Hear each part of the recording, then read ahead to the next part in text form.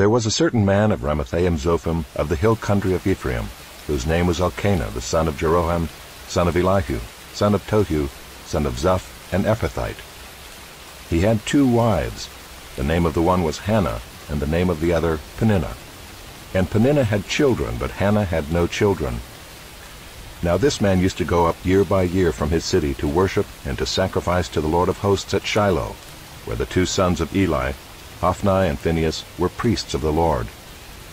On the day when Elkanah sacrificed, he would give portions to Peninnah his wife, and to all her sons and daughters. But to Hannah he gave a double portion, because he loved her, though the Lord had closed her womb. And her rival used to provoke her grievously, to irritate her, because the Lord had closed her womb. So it went on year by year. As often as she went up to the house of the Lord, she used to provoke her. Therefore Hannah wept and would not eat. And Elkanah her husband said to her, Hannah, why do you weep? And why do you not eat? And why is your heart sad? Am I not more to you than 10 sons? After they had eaten and drunk in Shiloh, Hannah rose. Now Eli the priest was sitting on the seat beside the doorpost of the temple of the Lord. She was deeply distressed, and prayed to the Lord, and wept bitterly. And she vowed a vow, and said, O Lord of hosts, if you will indeed look on the affliction of your servant, and remember me, and not forget your servant, but will give to your servant a son, then I will give him to the Lord all the days of his life, and no razor shall touch his head. As she continued praying before the Lord, Eli observed her mouth. Hannah was speaking in her heart, only her lips moved, and her voice was not heard. Therefore Eli took her to be a drunken woman. And Eli said to her, How long will you go on being drunk? Put your wine away from you. But Hannah answered, No, my lord, I am a woman troubled in spirit. I have drunk neither wine nor strong drink, but I have been pouring out my soul before the Lord. Do not regard your servant as a worthless woman, for all along I have been speaking out of my great anxiety and vexation. Then Eli answered, Go in peace, and the God of Israel grant your petition that you have made to him. And she said, Let your servant find favor in your eyes. Then the woman went her way and ate, and her face was no longer sad. They rose early in the morning and worshipped before the Lord. Then they went back to their house at Ramah. And Elkanah knew Hannah his wife, and the Lord remembered her. And in due time Hannah conceived and bore a son, and she called his name Samuel. For she said, I have asked for him from the Lord. The man Elkanah and all his house went up to offer to the Lord the yearly sacrifice and to pay his vow. But Hannah did not go up, for she said to her husband, As soon as the child is weaned, I will bring him, so that he may appear in the presence of the Lord and dwell there forever. Elkanah her husband said to her, Do what seems best to you. Wait until you have weaned him. Only may the Lord establish his word. So the woman remained and nursed her son until she weaned him. And when she had weaned him, she took him up with her along with a 3-year-old bull, an ephah of flour, and a skin of wine. And she brought him to the house of the Lord at Shiloh. And the child was young. Then they slaughtered the bull, and they brought the child to Eli. And she said, O my lord, as you live, my lord, I am the woman who was standing here in your presence, praying to the Lord. For this child I prayed, and the Lord has granted me my petition that I made to him. Therefore I have lent him to the Lord. As long as he lives, he is lent to the Lord. And he worshipped the Lord there. And Hannah prayed and said, My heart exults in the Lord. My horn is exalted in the Lord. My mouth derides my enemies, because I rejoice in your salvation. There is none holy like the Lord, for there is none besides you. There is no rock like our God. Talk no more so very proudly. Let not arrogance come from your mouth, for the Lord is a God of knowledge, and by him actions are weighed. The bows of the mighty are broken, but the feeble bind on strength. Those who were full have hired themselves out for bread, but those who are hungry have ceased to hunger. The barren has borne 7, but she who has many children is forlorn. The Lord kills and brings to life. He brings down to Sheol and raises up. The Lord makes poor and makes rich. He brings low and he exalts. He raises up the poor from the dust. He lifts the needy from the ash heap to make them sit with princes and inherit a seat of honor. For the pillars of the earth are the Lord's, and on them he has set the world. He will guard the feet of his faithful ones, but the wicked shall be cut off in darkness, for not by might shall a man prevail. The adversaries of the Lord shall be broken to pieces. Against them he will thunder in heaven. The Lord will judge the ends of the earth. He will give strength to his king, and exalt the horn of his anointed. Then Elkanah went home to Ramah, and the boy was ministering to the Lord in the presence of Eli the priest. Now the sons of Eli were worthless men. They did not know the Lord. The custom of the priests with the people was that when any man offered sacrifice, the priest's servant would come while the meat was boiling, with a three-pronged fork in his hand, and he would thrust it into the pan or kettle or cauldron or pot. All that the fork brought up, the priest would take for himself. This is what they did at Shiloh to all the Israelites who came there. Moreover, before the fat was burned, the priest's servant would come and say to the man who was sacrificing, "Give meat for the priest to roast, for he will not accept boiled meat from you, but only raw." And if the man said to him, "Let them burn the fat first, and then take as much as you wish," he would say, "No, you must give it now, and if not, I will take it by force." Thus the sin of the young men was very great in the sight of the Lord, for the man treated the offering of the Lord with contempt. Samuel was ministering before the Lord, a boy clothed with a linen ephod. And his mother used to make for him a little robe and take it to him each year when she went up with her husband to offer the yearly sacrifice.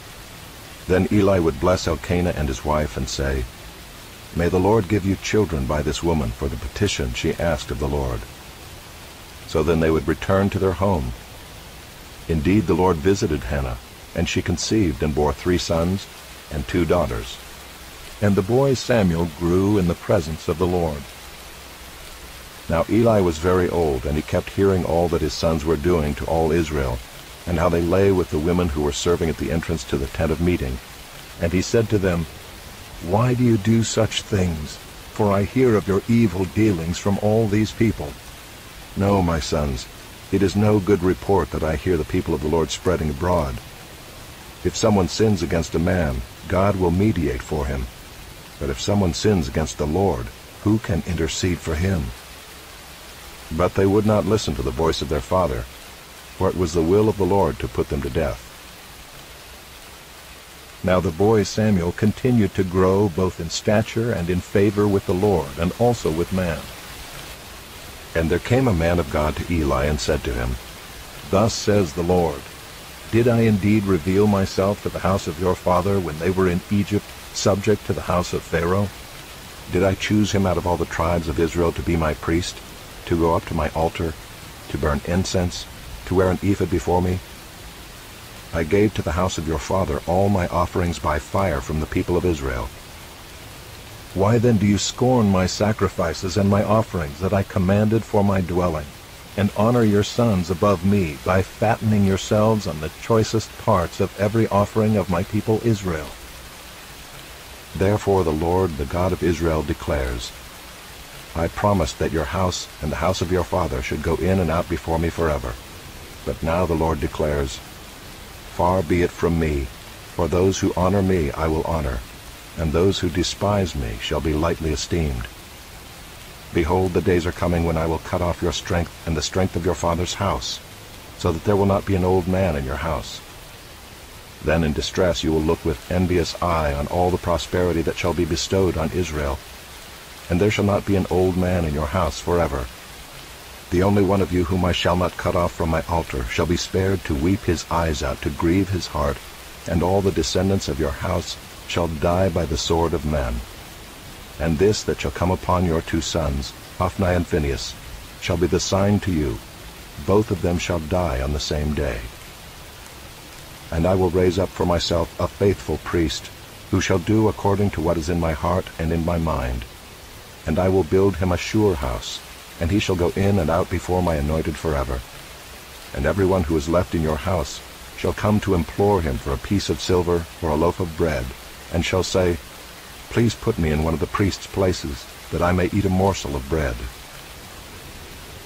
Now the boy Samuel was ministering to the Lord in the presence of Eli, and the word of the Lord was rare in those days.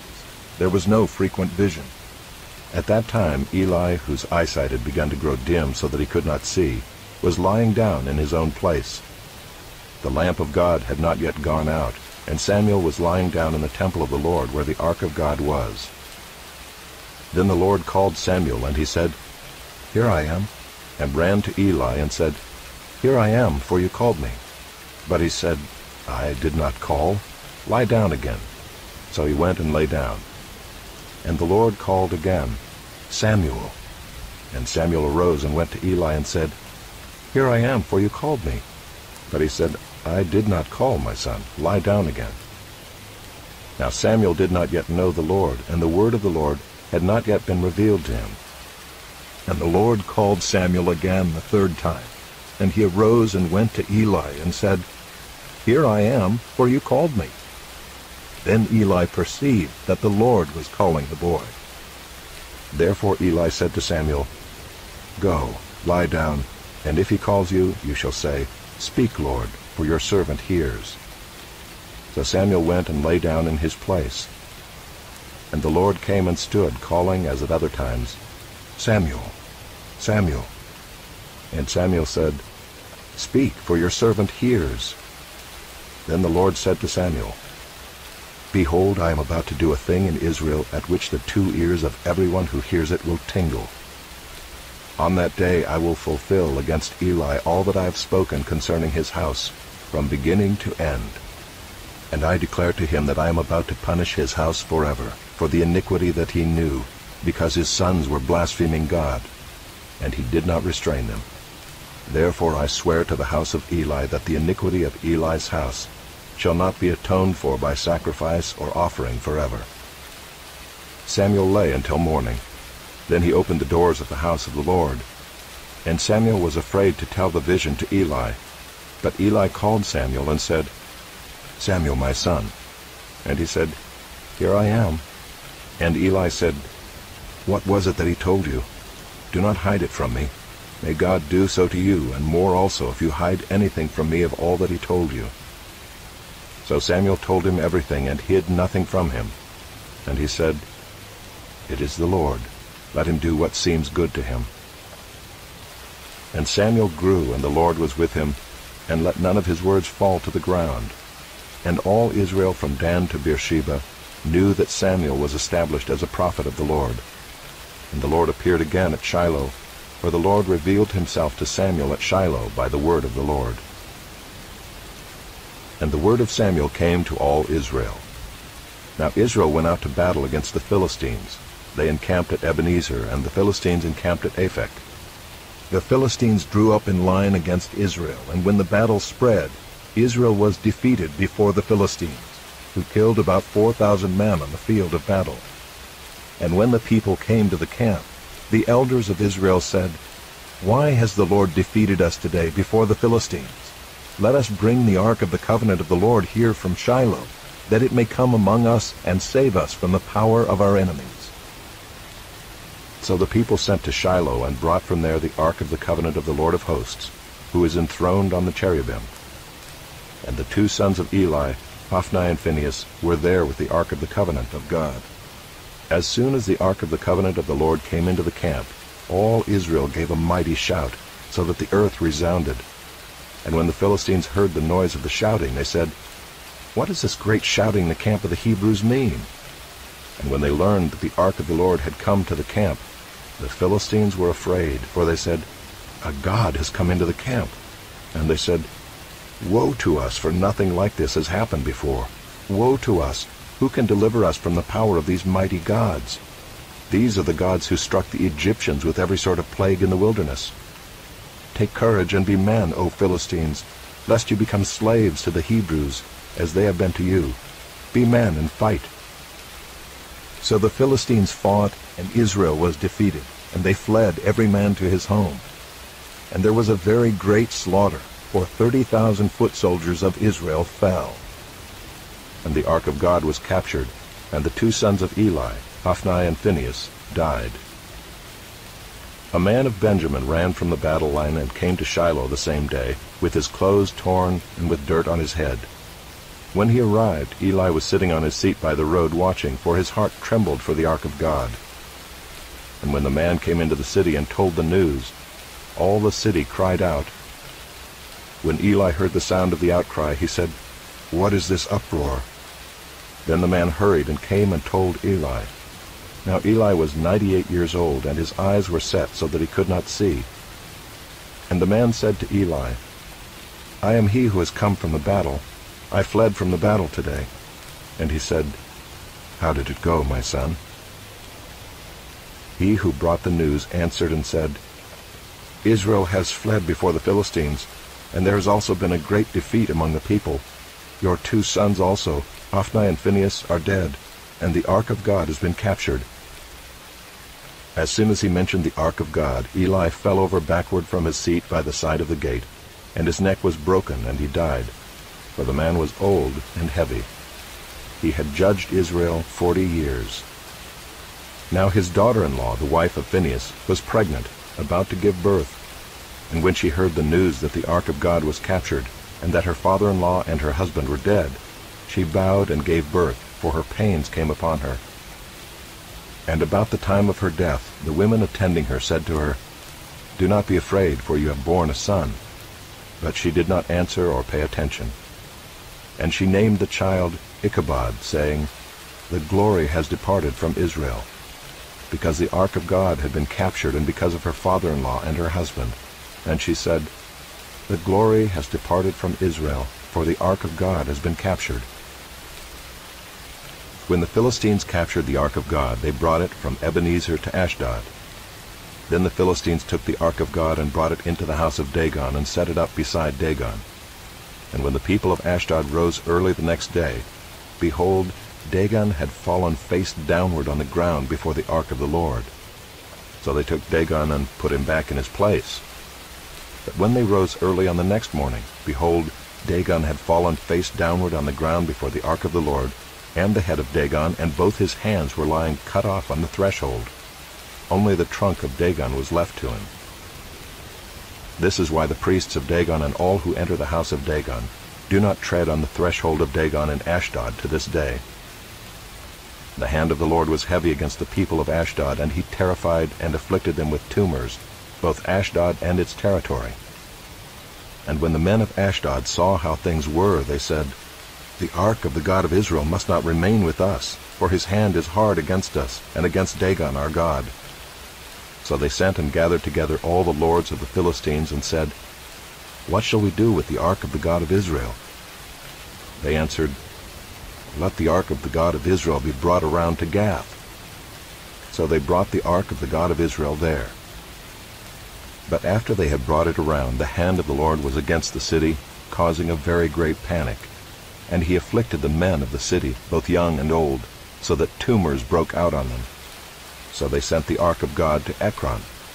But as soon as the ark of God came to Ekron, the people of Ekron cried out, "They have brought around to us the ark of the God of Israel to kill us and our people." They sent therefore and gathered together all the lords of the Philistines, and said, "Send away the ark of the God of Israel, and let it return to its own place, that it may not kill us and our people." For there was a deathly panic throughout the whole city. The hand of God was very heavy there. The men who did not die were struck with tumors, and the cry of the city went up to heaven. The ark of the Lord was in the country of the Philistines 7 months, and the Philistines called for the priests and the diviners and said, "What shall we do with the ark of the Lord? Tell us with what we shall send it to its place." They said, "If you send away the ark of the God of Israel, do not send it empty, but by all means return him a guilt offering. Then you will be healed, and it will be known to you why his hand does not turn away from you." And they said, "What is the guilt offering that we shall return to him?" They answered, 5 golden tumors and 5 golden mice, according to the number of the lords of the Philistines, for the same plague was on all of you and on your lords. So you must make images of your tumors and images of your mice that ravage the land, and give glory to the God of Israel. Perhaps he will lighten his hand from off of you and your gods and your land. Why should you harden your hearts as the Egyptians and Pharaoh hardened their hearts? After he had dealt severely with them, did they not send the people away, and they departed? Now then, take and prepare a new cart and 2 milk cows on which there has never come a yoke, and yoke the cows to the cart, but take their calves home away from them. And take the ark of the Lord and place it on the cart, and put in a box at its side the figures of gold, which you are returning to him as a guilt offering. Then send it off, and let it go its way, and watch. If it goes up on the way to its own land, to Beth-Shemesh, then it is he who has done us this great harm. But if not, then we shall know that it is not his hand that struck us. It happened to us by coincidence. The men did so, and took 2 milk cows, and yoked them to the cart, and shut up their calves at home. And they put the ark of the Lord on the cart, and the box with the golden mice and the images of their tumors. And the cows went straight in the direction of Beth-Shemesh along one highway, lowing as they went. They turned neither to the right nor to the left, and the lords of the Philistines went after them as far as the border of Beth-Shemesh. Now the people of Beth-Shemesh were reaping their wheat harvest in the valley. And when they lifted up their eyes and saw the ark, they rejoiced to see it. The cart came into the field of Joshua of Beth-Shemesh and stopped there. A great stone was there. And they split up the wood of the cart and offered the cows as a burnt offering to the Lord. And the Levites took down the ark of the Lord and the box that was beside it, in which were the golden figures, and set them upon the great stone. And the men of Beth-Shemesh offered burnt offerings and sacrificed sacrifices on that day to the Lord.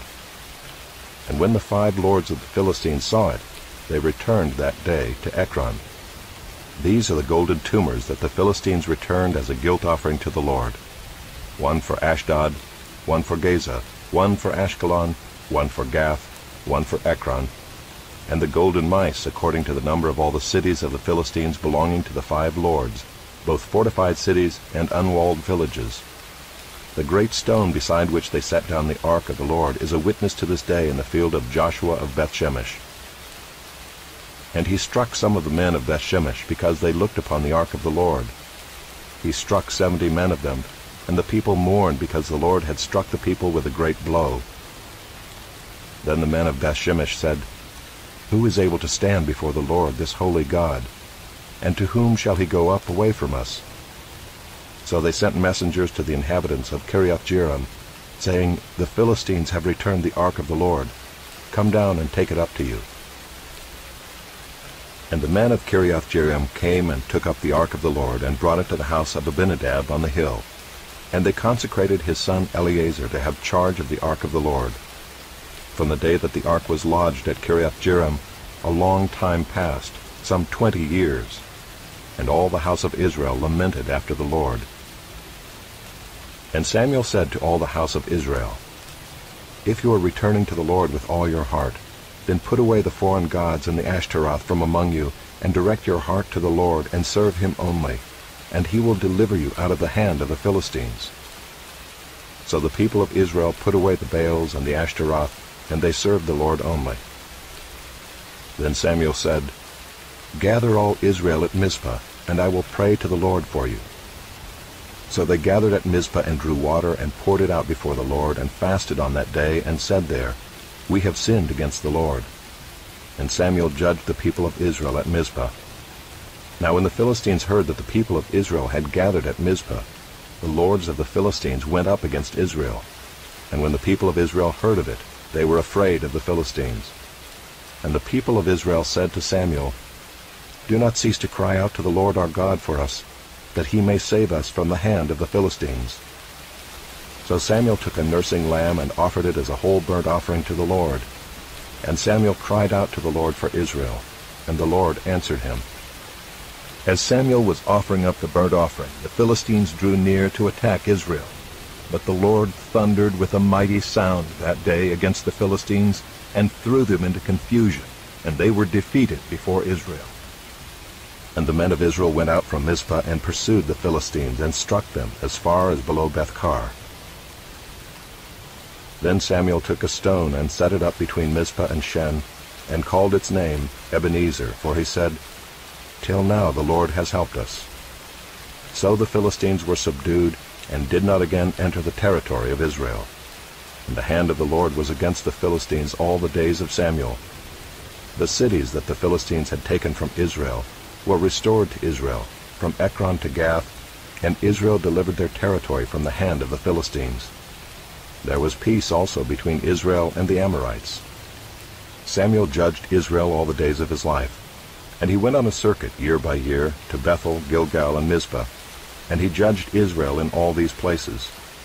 Then he would return to Ramah, for his home was there, and there also he judged Israel, and he built there an altar to the Lord. When Samuel became old, he made his sons judges over Israel. The name of his firstborn son was Joel, and the name of his second, Abijah. They were judges in Beersheba. Yet his sons did not walk in his ways, but turned aside after gain. They took bribes and perverted justice. Then all the elders of Israel gathered together and came to Samuel at Ramah, and said to him, Behold, you are old, and your sons do not walk in your ways. Now appoint for us a king to judge us like all the nations. But the thing displeased Samuel when they said, Give us a king to judge us. And Samuel prayed to the Lord, and the Lord said to Samuel, Obey the voice of the people in all that they say to you, for they have not rejected you, but they have rejected me from being king over them. According to all the deeds that they have done from the day I brought them up out of Egypt even to this day, forsaking me and serving other gods, so they are also doing to you. Now then, obey their voice. Only you shall solemnly warn them, and show them the ways of the king who shall reign over them. So Samuel told all the words of the Lord to the people who were asking for a king from him. He said, These will be the ways of the king who will reign over you. He will take your sons and appoint them to his chariots, and to be his horsemen, and to run before his chariots. And he will appoint for himself commanders of thousands and commanders of 50s, and some to plow his ground and to reap his harvest, and to make his implements of war and the equipment of his chariots. He will take your daughters to be perfumers and cooks and bakers. He will take the best of your fields and vineyards and olive orchards and give them to his servants. He will take the tenth of your grain and of your vineyards and give it to his officers and to his servants. He will take your male servants and female servants and the best of your young men and your donkeys and put them to his work. He will take the tenth of your flocks, and you shall be his slaves. And in that day you will cry out because of your king, whom you have chosen for yourselves. But the Lord will not answer you in that day. But the people refused to obey the voice of Samuel, and they said, No, but there shall be a king over us, that we also may be like all the nations, and that our king may judge us and go out before us and fight our battles. And when Samuel had heard all the words of the people, he repeated them in the ears of the Lord. And the Lord said to Samuel, Obey their voice and make them a king. Samuel then said to the men of Israel, Go every man to his city. There was a man of Benjamin whose name was Kish, the son of Abiel, son of Zeror, son of Bechorath, son of Aphiah, a Benjaminite, a man of wealth. And he had a son whose name was Saul, a handsome young man. There was not a man among the people of Israel more handsome than he. From his shoulders upward he was taller than any of the people. Now the donkeys of Kish, Saul's father, were lost. So Kish said to Saul his son, Take one of the young men with you, and arise and go look for the donkeys. And he passed through the hill country of Ephraim, and passed to the land of Shalisha. But they did not find them. And they passed through the land of Shalem, but they were not there. Then they passed to the land of Benjamin, but did not find them. When they came to the land of Zuph, Saul said to his servant who was with him, Come, let us go back, lest my father cease to care about the donkeys and become anxious about us. But he said to him, Behold, there is a man of God in this city, and he is a man who is held in honor. All that he says comes true. So now let us go there. Perhaps he can tell us the way we should go. Then Saul said to his servant, But if we go, what can we bring the man? For the bread in our sacks is gone, and there is no present to bring to the man of God. What do we have?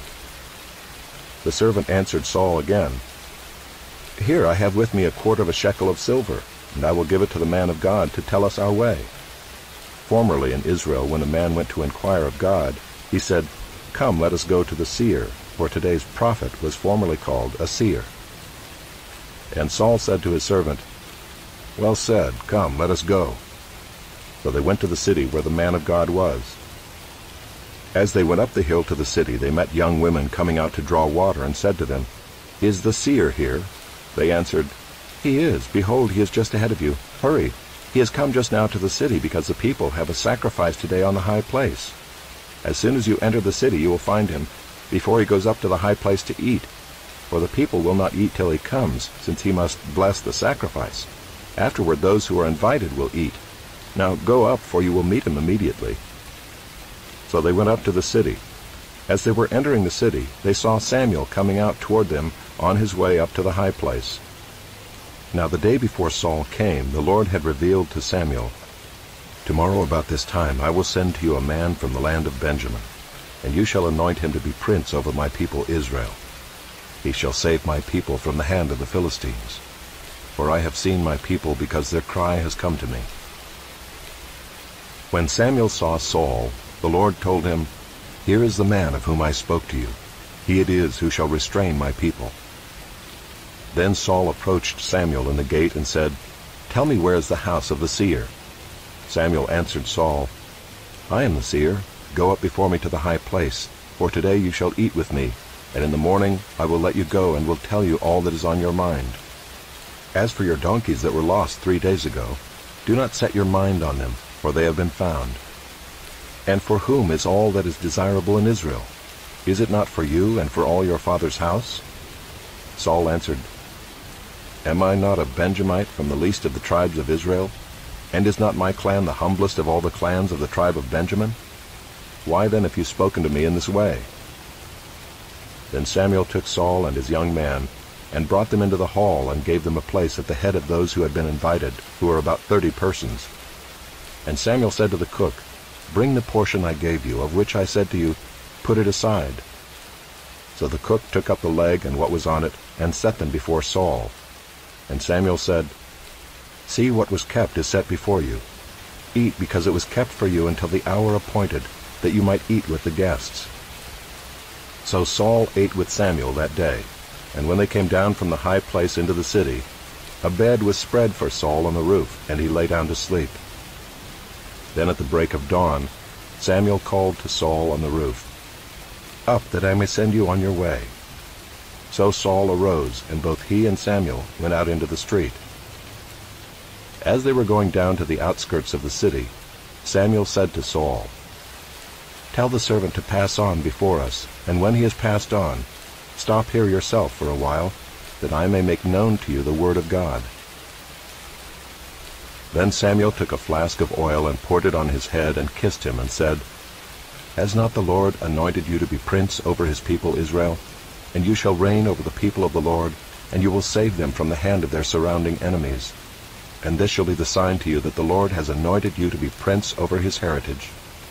When you depart from me today, you will meet 2 men by Rachel's tomb in the territory of Benjamin at Zelzah, and they will say to you, 'The donkeys that you went to seek are found, and now your father has ceased to care about the donkeys, and is anxious about you, saying, What shall I do about my son?' Then you shall go on from there farther and come to the oak of Tabor. 3 men going up to God at Bethel will meet you there, one carrying 3 young goats, another carrying 3 loaves of bread, and another carrying a skin of wine. And they will greet you and give you 2 loaves of bread, which you shall accept from their hand. After that you shall come to Gibeath Elohim, where there is a garrison of the Philistines. And there, as soon as you come to the city, you will meet a group of prophets coming down from the high place with harp, tambourine, flute, and lyre before them, prophesying. Then the Spirit of the Lord will rush upon you, and you will prophesy with them and be turned into another man. Now when these signs meet you, do what your hand finds to do, for God is with you. Then go down before me to Gilgal, and behold, I am coming down to you to offer burnt offerings and to sacrifice peace offerings. 7 days you shall wait, until I come to you and show you what you shall do." When he turned his back to leave Samuel, God gave him another heart, and all these signs came to pass that day. When they came to Gibeah, behold, a group of prophets met him, and the Spirit of God rushed upon him, and he prophesied among them. And when all who knew him previously saw how he prophesied with the prophets, the people said to one another, "What has come over the son of Kish? Is Saul also among the prophets?" And a man of the place answered, "And who is their father?" Therefore it became a proverb, "Is Saul also among the prophets?" When he had finished prophesying, he came to the high place. Saul's uncle said to him and to his servant, "Where did you go?" And he said, "To seek the donkeys. And when we saw that they were not to be found, we went to Samuel." And Saul's uncle said, "Please tell me what Samuel said to you." And Saul said to his uncle, "He told us plainly that the donkeys had been found." But about the matter of the kingdom of which Samuel had spoken, he did not tell him anything. Now Samuel called the people together to the Lord at Mizpah, and he said to the people of Israel, "Thus says the Lord, the God of Israel, I brought up Israel out of Egypt, and I delivered you from the hand of the Egyptians, and from the hand of all the kingdoms that were oppressing you. But today you have rejected your God, who saves you from all your calamities and your distresses, and you have said to him, 'Set a king over us.' Now therefore present yourselves before the Lord by your tribes and by your thousands."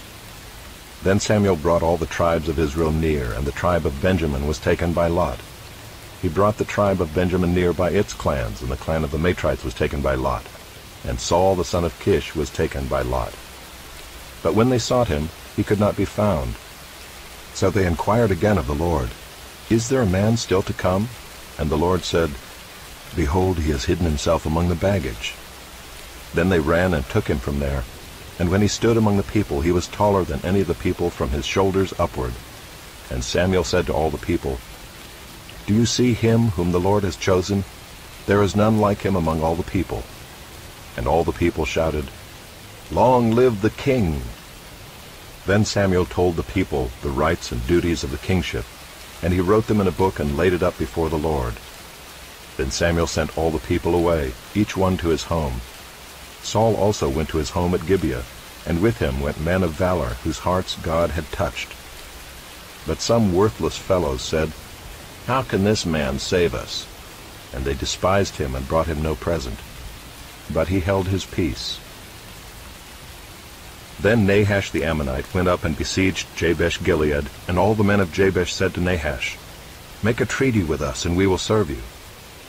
But Nahash the Ammonite said to them, "On this condition I will make a treaty with you, that I gouge out all your right eyes, and thus bring disgrace on all Israel." The elders of Jabesh said to him, "Give us 7 days' respite, that we may send messengers through all the territory of Israel. Then if there is no one to save us, we will give ourselves up to you." When the messengers came to Gibeah of Saul, they reported the matter in the ears of the people, and all the people wept aloud.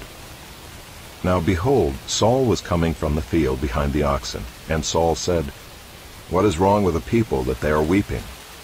So they told him the news of the men of Jabesh, and the Spirit of God rushed upon Saul when he heard these words, and his anger was greatly kindled.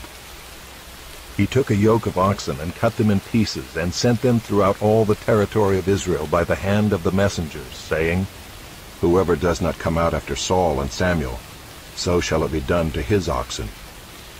Then the dread of the Lord fell upon the people, and they came out as one man. When he mustered them at Bezek, the people of Israel were 300,000, and the men of Judah 30,000. And they said to the messengers who had come, "Thus shall you say to the man of Jabesh-Gilead, Tomorrow, by the time the sun is hot, you shall have salvation." When the messengers came and told the men of Jabesh, they were glad. Therefore the men of Jabesh said, "Tomorrow we will give ourselves up to you, and you may do to us whatever seems good to you." And the next day Saul put the people in 3 companies, and they came into the midst of the camp in the morning watch, and struck down the Ammonites until the heat of the day. And those who survived were scattered, so that no 2 of them were left together. Then the people said to Samuel, "Who is it that said, 'Shall Saul reign over us?' Bring the men, that we may put them to death." But Saul said, "Not a man shall be put to death this day, for today the Lord has worked salvation in Israel." Then Samuel said to the people, "Come, let us go to Gilgal, and there renew the kingdom." So all the people went to Gilgal, and there they made Saul king before the Lord in Gilgal. There they sacrificed peace offerings before the Lord, and there Saul and all the men of Israel rejoiced greatly. And Samuel said to all Israel, Behold, I have obeyed your voice in all that you have said to me, and have made a king over you. And now, behold, the king walks before you, and I am old and gray. And behold, my sons are with you. I have walked before you from my youth until this day. Here I am. Testify against me before the Lord and before his anointed. Whose ox have I taken? Or whose donkey have I taken? Or whom have I defrauded? Whom have I oppressed? Or from whose hand have I taken a bribe to blind my eyes with it? Testify against me, and I will restore it to you. They said, You have not defrauded us, or oppressed us, or taken anything from any man's hand. And he said to them, The Lord is witness against you, and his anointed is witness this day, that you have not found anything in my hand. And they said, He is witness. And Samuel said to the people, The Lord is witness, who appointed Moses and Aaron, and brought your fathers up out of the land of Egypt. Now therefore stand still, that I may plead with you before the Lord concerning all the righteous deeds of the Lord that he performed for you and for your fathers. When Jacob went into Egypt, and the Egyptians oppressed them, then your fathers cried out to the Lord, and the Lord sent Moses and Aaron, who brought your fathers out of Egypt, and made them dwell in this place. But they forgot the Lord their God, and he sold them into the hand of Sisera, commander of the army of Hazor, and into the hand of the Philistines, and into the hand of the king of Moab. And they fought against them. And they cried out to the Lord, and said, We have sinned, because we have forsaken the Lord, and have served the Baals and the Ashtaroth. But now deliver us out of the hand of our enemies, that we may serve you. And the Lord sent Jerubbaal, and Barak, and Jephthah, and Samuel, and delivered you out of the hand of your enemies on every side, and you lived in safety. And when you saw that Nahash the king of the Ammonites came against you, you said to me, No, but a king shall reign over us, when the Lord your God was king. And now behold the king whom you have chosen, for whom you have asked. Behold, the Lord has set a king over you. If you will fear the Lord and serve him, and obey his voice, and not rebel against the commandment of the Lord, and if both you and the king who reigns over you will follow the Lord your God, it will be well. But if you will not obey the voice of the Lord, but rebel against the commandment of the Lord, then the hand of the Lord will be against you and your king. Now therefore stand still, and see this great thing that the Lord will do before your eyes. Is it not wheat harvest today? I will call upon the Lord, that he may send thunder and rain. And you shall know and see that your wickedness is great, which you have done in the sight of the Lord, in asking for yourselves a king. So Samuel called upon the Lord, and the Lord sent thunder and rain that day, and all the people greatly feared the Lord and Samuel. And all the people said to Samuel, Pray for your servants to the Lord your God, that we may not die, for we have added to all our sins this evil, to ask for ourselves a king. And Samuel said to the people, Do not be afraid. You have done all this evil. Yet do not turn aside from following the Lord, but serve the Lord with all your heart. And do not turn aside after empty things that cannot profit or deliver, for they are empty. For the Lord will not forsake his people for his great name's sake, because it has pleased the Lord to make you a people for himself. Moreover, as for me, far be it from me that I should sin against the Lord by ceasing to pray for you, and I will instruct you in the good and the right way. Only fear the Lord and serve him faithfully with all your heart, for consider what great things he has done for you. But if you still do wickedly, you shall be swept away, both you and your king. Saul lived for 1 year and then became king, and when he had reigned for 2 years over Israel, Saul chose 3,000 men of Israel. 2,000 were with Saul in Michmash and the hill country of Bethel, and 1,000 were with Jonathan in Gibeah of Benjamin. The rest of the people he sent home, every man to his tent. Jonathan defeated the garrison of the Philistines that was at Gibeah, and the Philistines heard of it. And Saul blew the trumpet throughout all the land, saying, Let the Hebrews hear.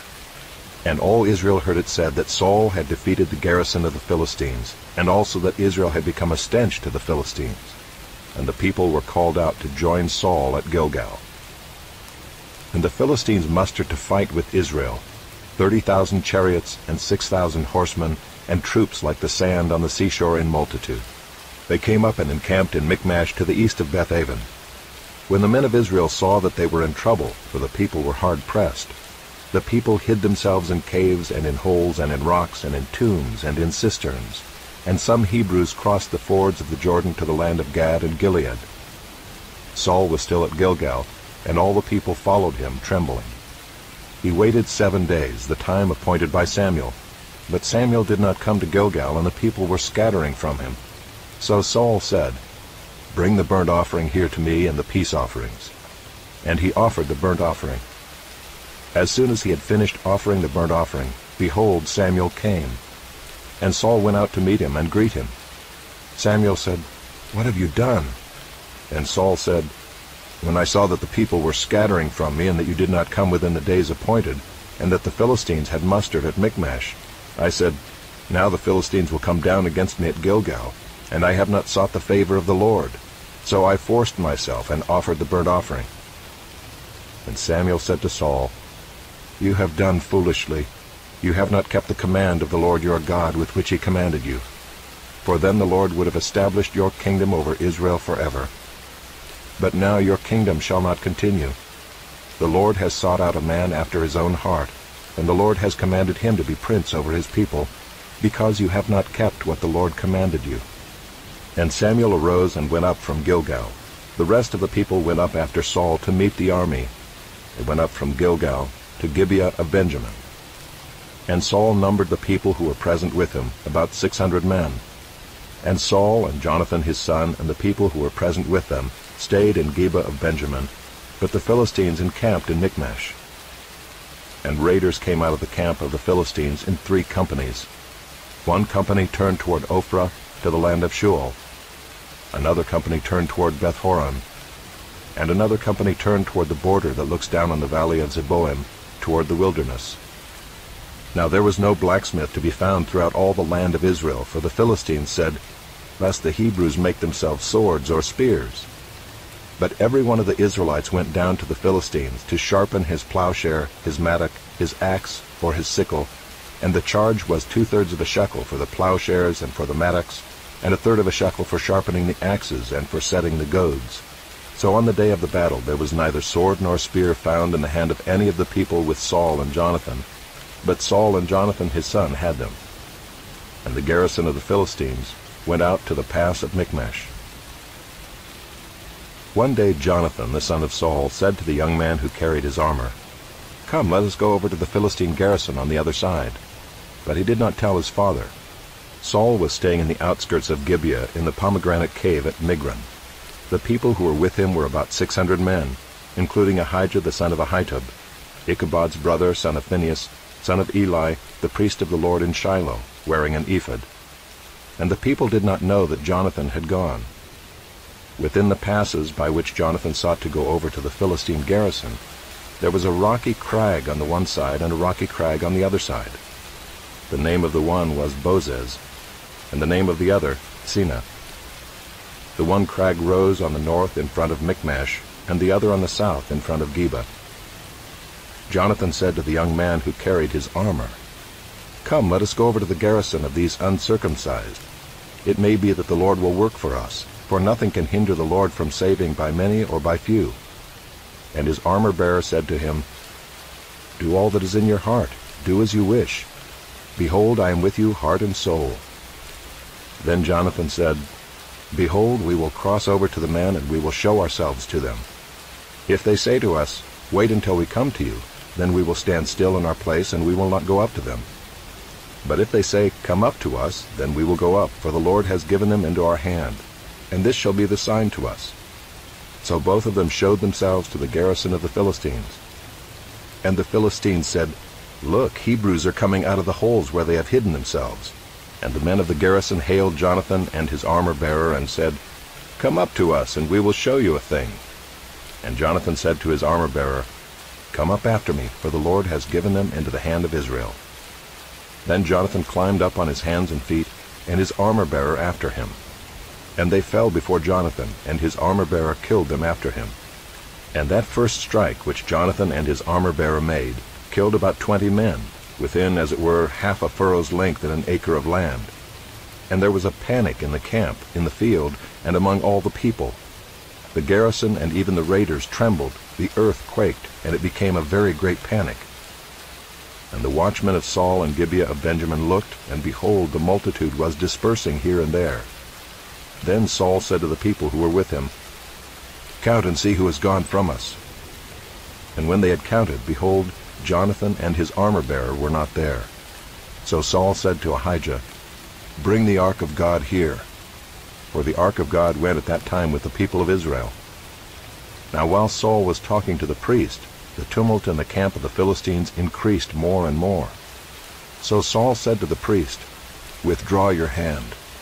Then Saul and all the people who were with him rallied and went into the battle.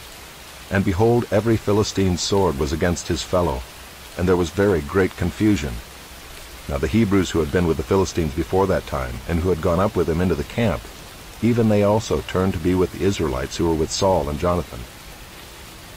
Likewise, when all the men of Israel who had hidden themselves in the hill country of Ephraim heard that the Philistines were fleeing, they too followed hard after them in the battle. So the Lord saved Israel that day, and the battle passed beyond Bethaven. And the men of Israel had been hard pressed that day. So Saul had laid an oath on the people, saying, "Cursed be the man who eats food until it is evening, and I am avenged on my enemies." So none of the people had tasted food. Now when all the people came to the forest, behold, there was honey on the ground. And when the people entered the forest, behold, the honey was dropping, but no one put his hand to his mouth, for the people feared the oath. But Jonathan had not heard his father charge the people with the oath.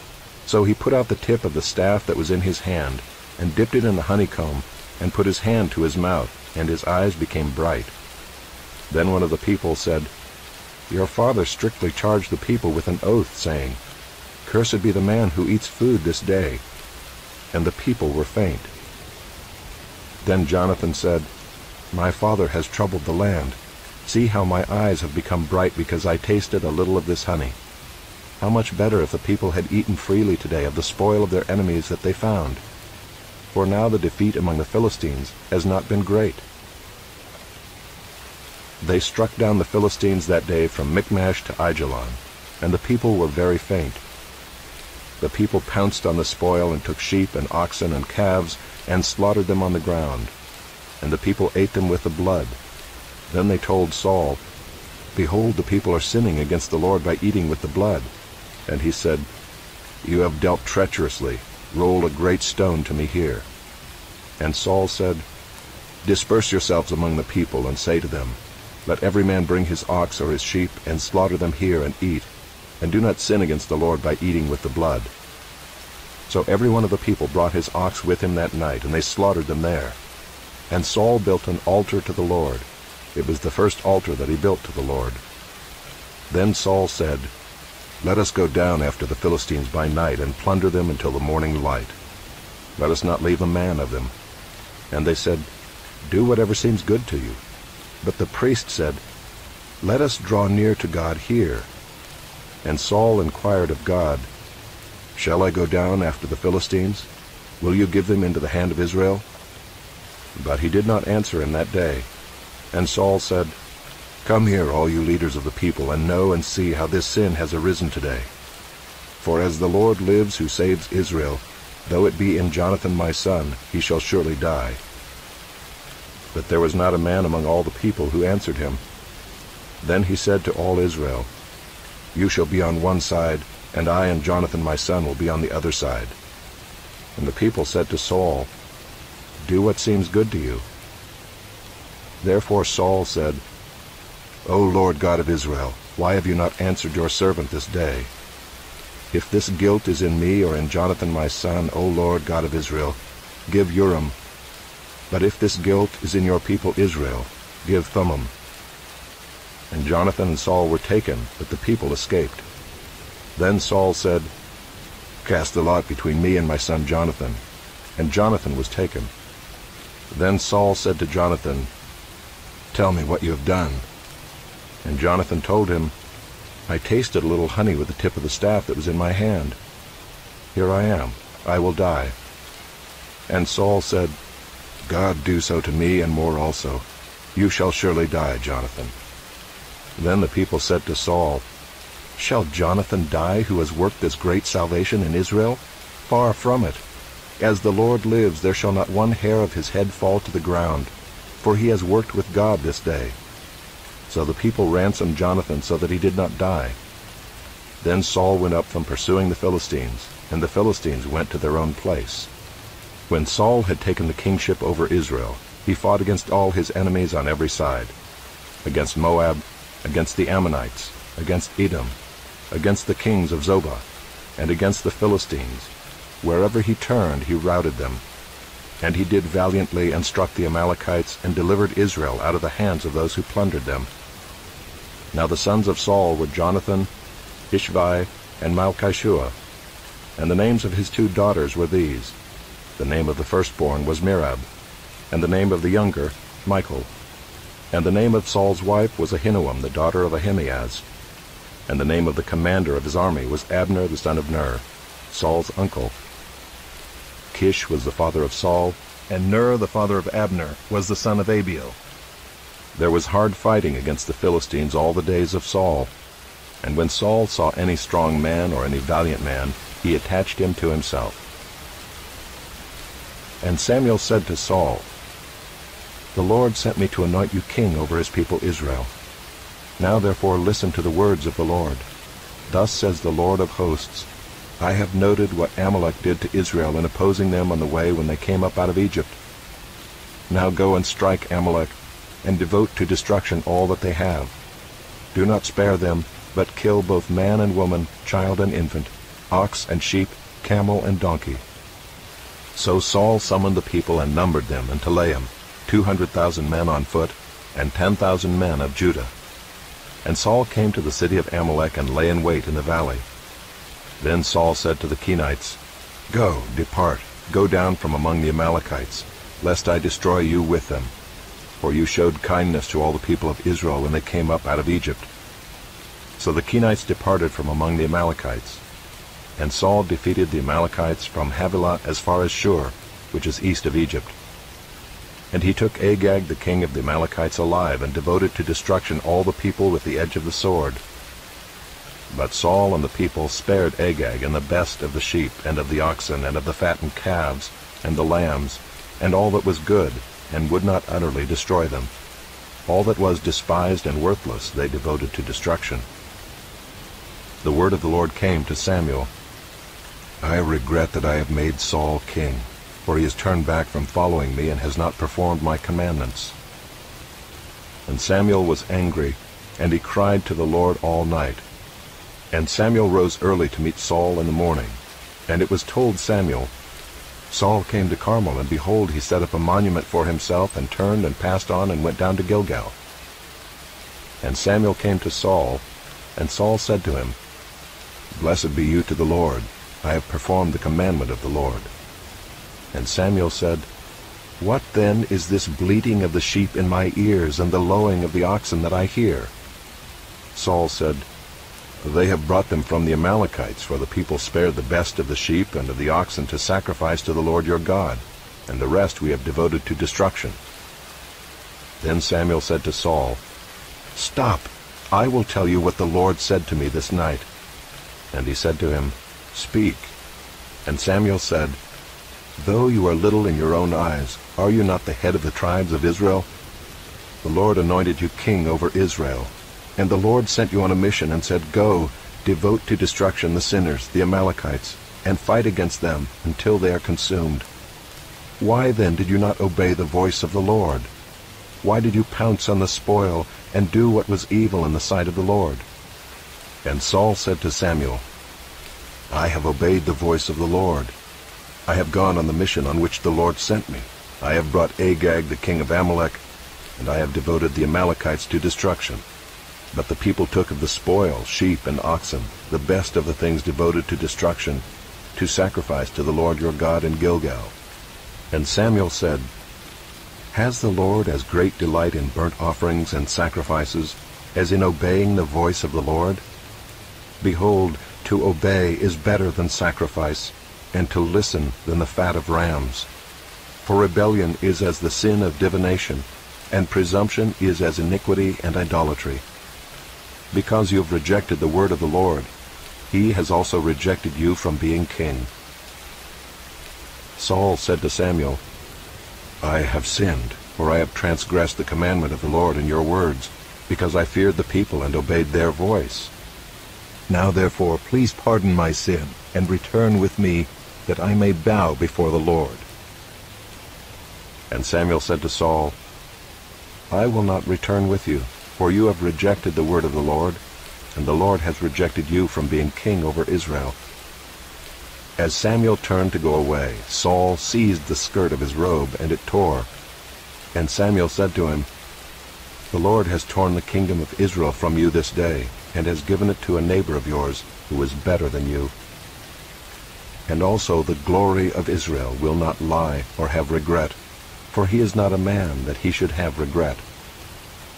Then he said, "I have sinned, yet honor me now before the elders of my people and before Israel, and return with me, that I may bow before the Lord your God."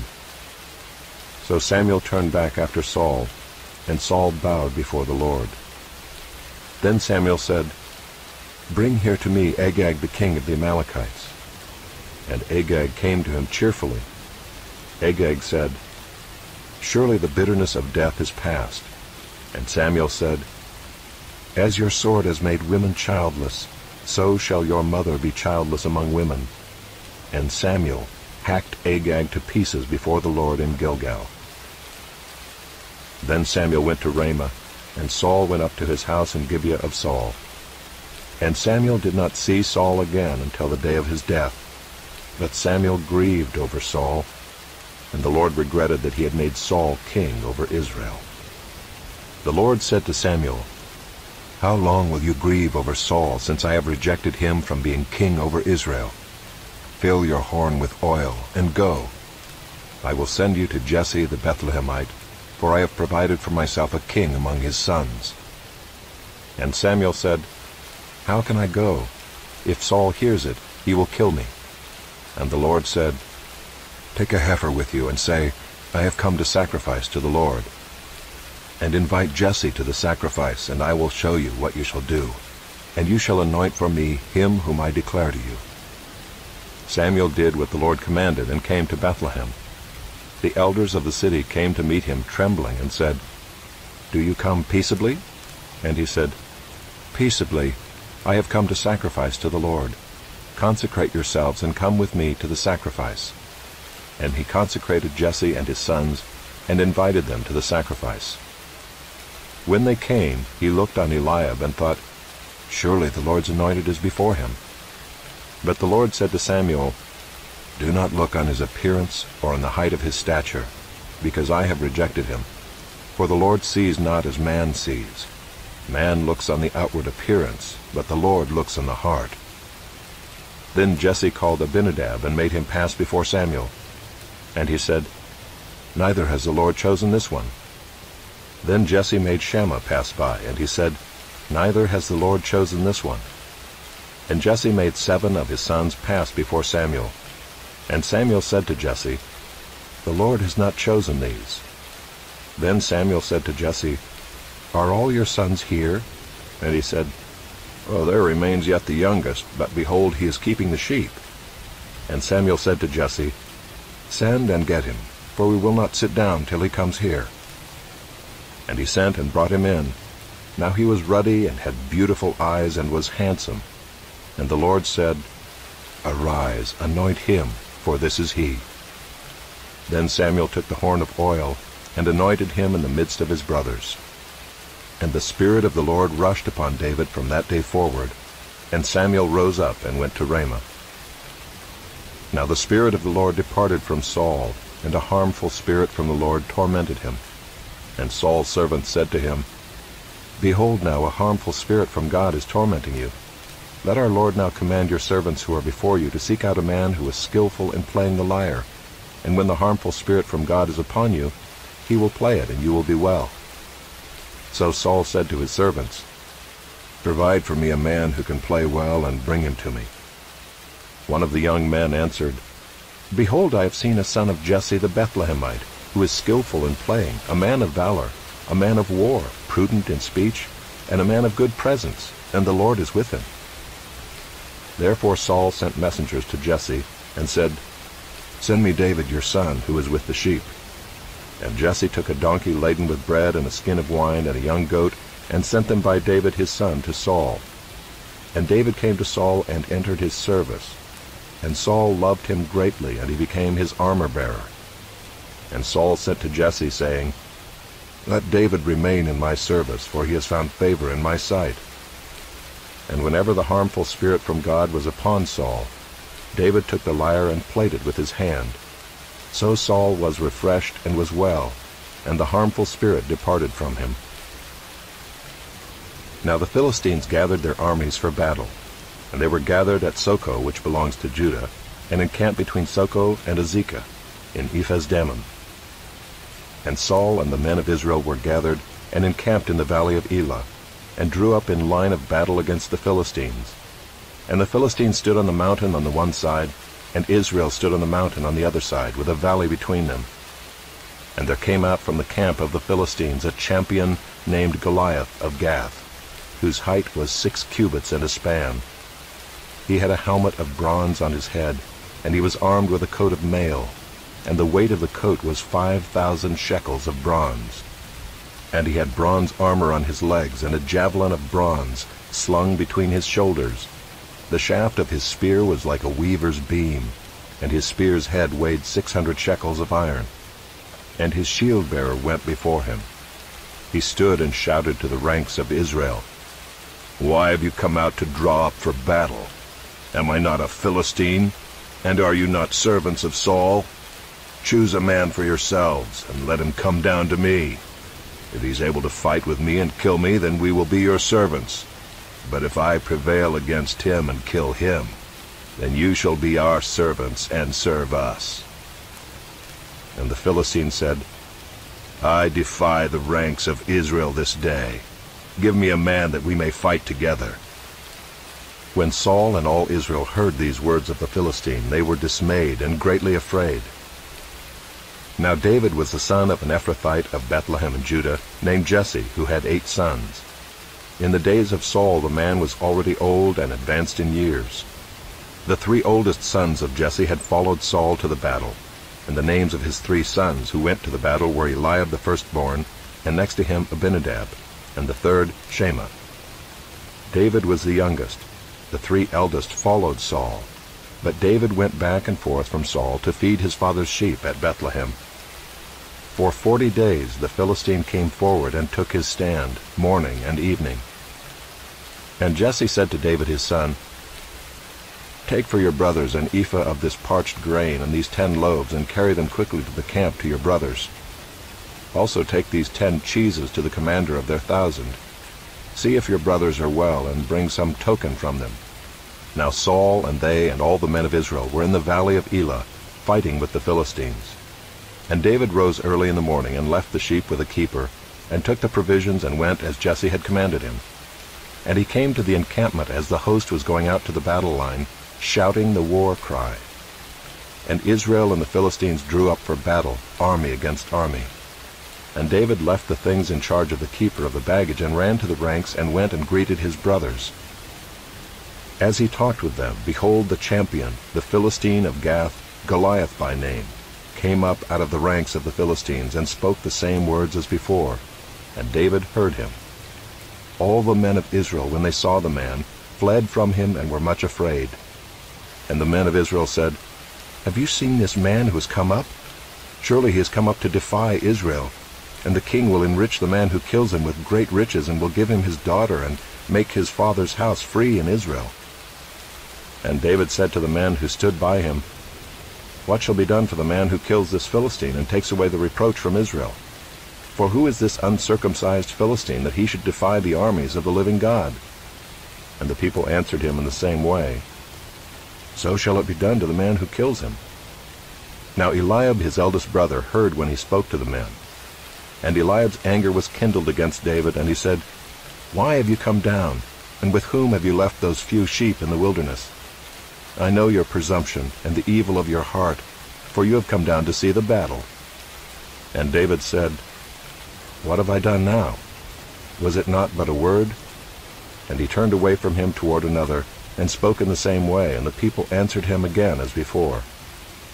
When the words that David spoke were heard, they repeated them before Saul, and he sent for him. And David said to Saul, "Let no man's heart fail because of him. Your servant will go and fight with this Philistine." And Saul said to David, "You are not able to go against this Philistine to fight with him, for you are but a youth, and he has been a man of war from his youth." But David said to Saul, "Your servant used to keep sheep for his father, and when there came a lion or a bear and took a lamb from the flock, I went after him and struck him and delivered it out of his mouth. And if he arose against me, I caught him by his beard and struck him and killed him. Your servant has struck down both lions and bears, and this uncircumcised Philistine shall be like one of them, for he has defied the armies of the living God."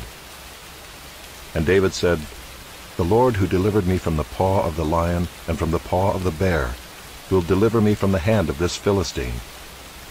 And Saul said to David, "Go, and the Lord be with you." Then Saul clothed David with his armor. He put a helmet of bronze on his head, and clothed him with a coat of mail, and David strapped his sword over his armor. And he tried in vain to go, for he had not tested them. Then David said to Saul, "I cannot go with these, for I have not tested them." So David put them off. Then he took his staff in his hand and chose 5 smooth stones from the brook, and put them in his shepherd's pouch. His sling was in his hand, and he approached the Philistine. And the Philistine moved forward and came near to David, with his shield-bearer in front of him. And when the Philistine looked and saw David, he disdained him, for he was but a youth, ruddy and handsome in appearance. And the Philistine said to David, "Am I a dog that you come to me with sticks?" And the Philistine cursed David by his gods. The Philistine said to David, "Come to me, and I will give your flesh to the birds of the air and to the beasts of the field." Then David said to the Philistine, "You come to me with a sword and with a spear and with a javelin, but I come to you in the name of the Lord of hosts, the God of the armies of Israel, whom you have defied. This day the Lord will deliver you into my hand, and I will strike you down and cut off your head, and I will give the dead bodies of the host of the Philistines this day to the birds of the air and to the wild beasts of the earth, that all the earth may know that there is a God in Israel, and that all this assembly may know that the Lord saves not with sword and spear, for the battle is the Lord's, and he will give you into our hand." When the Philistine arose and came and drew near to meet David, David ran quickly toward the battle line to meet the Philistine. And David put his hand in his bag and took out a stone and slung it and struck the Philistine on his forehead. The stone sank into his forehead, and he fell on his face to the ground. So David prevailed over the Philistine with a sling and with a stone, and struck the Philistine and killed him. There was no sword in the hand of David. Then David ran and stood over the Philistine and took his sword and drew it out of its sheath and killed him and cut off his head with it. When the Philistines saw that their champion was dead, they fled. And the men of Israel and Judah rose with a shout and pursued the Philistines as far as Gath and the gates of Ekron, so that the wounded Philistines fell on the way from Shaaraim as far as Gath and Ekron. And the people of Israel came back from chasing the Philistines, and they plundered their camp. And David took the head of the Philistine and brought it to Jerusalem, but he put his armor in his tent. As soon as Saul saw David go out against the Philistine, he said to Abner, the commander of the army, "Abner, whose son is this youth?" And Abner said, "As your soul lives, O king, I do not know." And the king said, "Inquire whose son the boy is." And as soon as David returned from the striking down of the Philistine, Abner took him and brought him before Saul with the head of the Philistine in his hand. And Saul said to him, "Whose son are you, young man?" And David answered, "I am the son of your servant Jesse the Bethlehemite." As soon as he had finished speaking to Saul, the soul of Jonathan was knit to the soul of David, and Jonathan loved him as his own soul. And Saul took him that day and would not let him return to his father's house. Then Jonathan made a covenant with David because he loved him as his own soul. And Jonathan stripped himself of the robe that was on him and gave it to David, and his armor, and even his sword and his bow and his belt. And David went out and was successful wherever Saul sent him, so that Saul set him over the men of war. And this was good in the sight of all the people, and also in the sight of Saul's servants. As they were coming home, when David returned from striking down the Philistine, the women came out of all the cities of Israel, singing and dancing to meet King Saul, with tambourines, with songs of joy, and with musical instruments. And the women sang to one another as they celebrated, "Saul has struck down his thousands, and David his 10,000s. And Saul was very angry, and this saying displeased him. He said, "They have ascribed to David 10,000s, and to me they have ascribed thousands. And what more can he have but the kingdom?" And Saul eyed David from that day on. The next day a harmful spirit from God rushed upon Saul, and he raved within his house while David was playing the lyre, as he did day by day. Saul had his spear in his hand, and Saul hurled the spear, for he thought, "I will pin David to the wall." But David evaded him twice. Saul was afraid of David because the Lord was with him, but had departed from Saul. So Saul removed him from his presence, and made him a commander of 1,000. And he went out and came in before the people. And David had success in all his undertakings, for the Lord was with him. And when Saul saw that he had great success, he stood in fearful awe of him. But all Israel and Judah loved David, for he went out and came in before them. Then Saul said to David, "Here is my elder daughter, Merab. I will give her to you for a wife. Only be valiant for me and fight the Lord's battles." For Saul thought, "Let not my hand be against him, but let the hand of the Philistines be against him." And David said to Saul, "Who am I and who are my relatives, my father's clan in Israel, that I should be son-in-law to the king?" But at the time when Merab, Saul's daughter, should have been given to David, she was given to Adriel the Meholathite for a wife. Now Saul's daughter Michal loved David, and they told Saul, and the thing pleased him. Saul thought, "Let me give her to him, that she may be a snare for him, and that the hand of the Philistines may be against him." Therefore Saul said to David a second time, "You shall now be my son-in-law." And Saul commanded his servants, "Speak to David in private, and say, 'Behold, the king has delight in you, and all his servants love you. Now then become the king's son-in-law.'" And Saul's servants spoke these words in the ears of David. And David said, "Does it seem to you a little thing to become the king's son-in-law, since I am a poor man and have no reputation?" And the servants of Saul told him, "Thus and so did David speak." Then Saul said, "Thus shall you say to David, the king desires no bride price except 100 foreskins of the Philistines, that he may be avenged of the king's enemies." Now Saul thought to make David fall by the hand of the Philistines. And when his servants told David these words, it pleased David well to be the king's son-in-law. Before the time had expired, David arose and went along with his men, and killed 200 of the Philistines. And David brought their foreskins, which were given in full number, to the king, that he might become the king's son-in-law. And Saul gave him his daughter Michal for a wife. But when Saul saw and knew that the Lord was with David, and that Michal, Saul's daughter, loved him, Saul was even more afraid of David. So Saul was David's enemy continually. Then the commanders of the Philistines came out to battle, and as often as they came out, David had more success than all the servants of Saul, so that his name was highly esteemed. And Saul spoke to Jonathan his son and to all his servants that they should kill David. But Jonathan, Saul's son, delighted much in David. And Jonathan told David, "Saul my father seeks to kill you. Therefore be on your guard in the morning. Stay in a secret place and hide yourself. And I will go out and stand beside my father in the field where you are, and I will speak to my father about you. And if I learn anything, I will tell you." And Jonathan spoke well of David to Saul his father, and said to him, Let not the king sin against his servant David, because he has not sinned against you, and because his deeds have brought good to you. For he took his life in his hand, and he struck down the Philistine. And the Lord worked a great salvation for all Israel. You saw it, and rejoiced. Why then will you sin against innocent blood by killing David without cause?" And Saul listened to the voice of Jonathan. Saul swore, "As the Lord lives, he shall not be put to death." And Jonathan called David, and Jonathan reported to him all these things. And Jonathan brought David to Saul, and he was in his presence as before. And there was war again, and David went out and fought with the Philistines, and struck them with a great blow, so that they fled before him. Then a harmful spirit from the Lord came upon Saul as he sat in his house with his spear in his hand, and David was playing the lyre. And Saul sought to pin David to the wall with a spear, but he eluded Saul, so that he struck the spear into the wall. And David fled and escaped that night. Saul sent messengers to David's house to watch him, that he might kill him in the morning.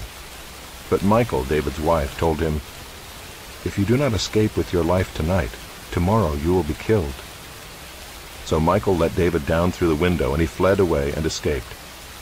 Michal took an image and laid it on the bed, and put a pillow of goat's hair at its head, and covered it with the clothes. And when Saul sent messengers to take David, she said, "He is sick." Then Saul sent the messengers to see David, saying, "Bring him up to me in the bed, that I may kill him." And when the messengers came in, behold, the image was in the bed, with the pillow of goat's hair at its head.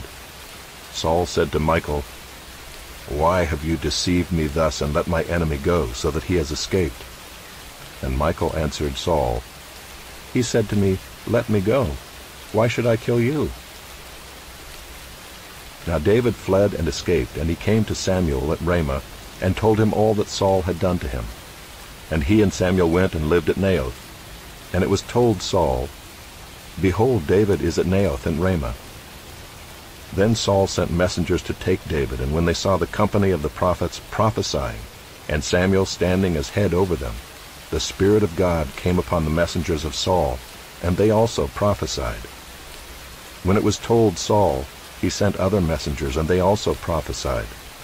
And Saul sent messengers again the third time, and they also prophesied. Then he himself went to Ramah, and came to the great well that is in Seku. And he asked, "Where are Samuel and David?"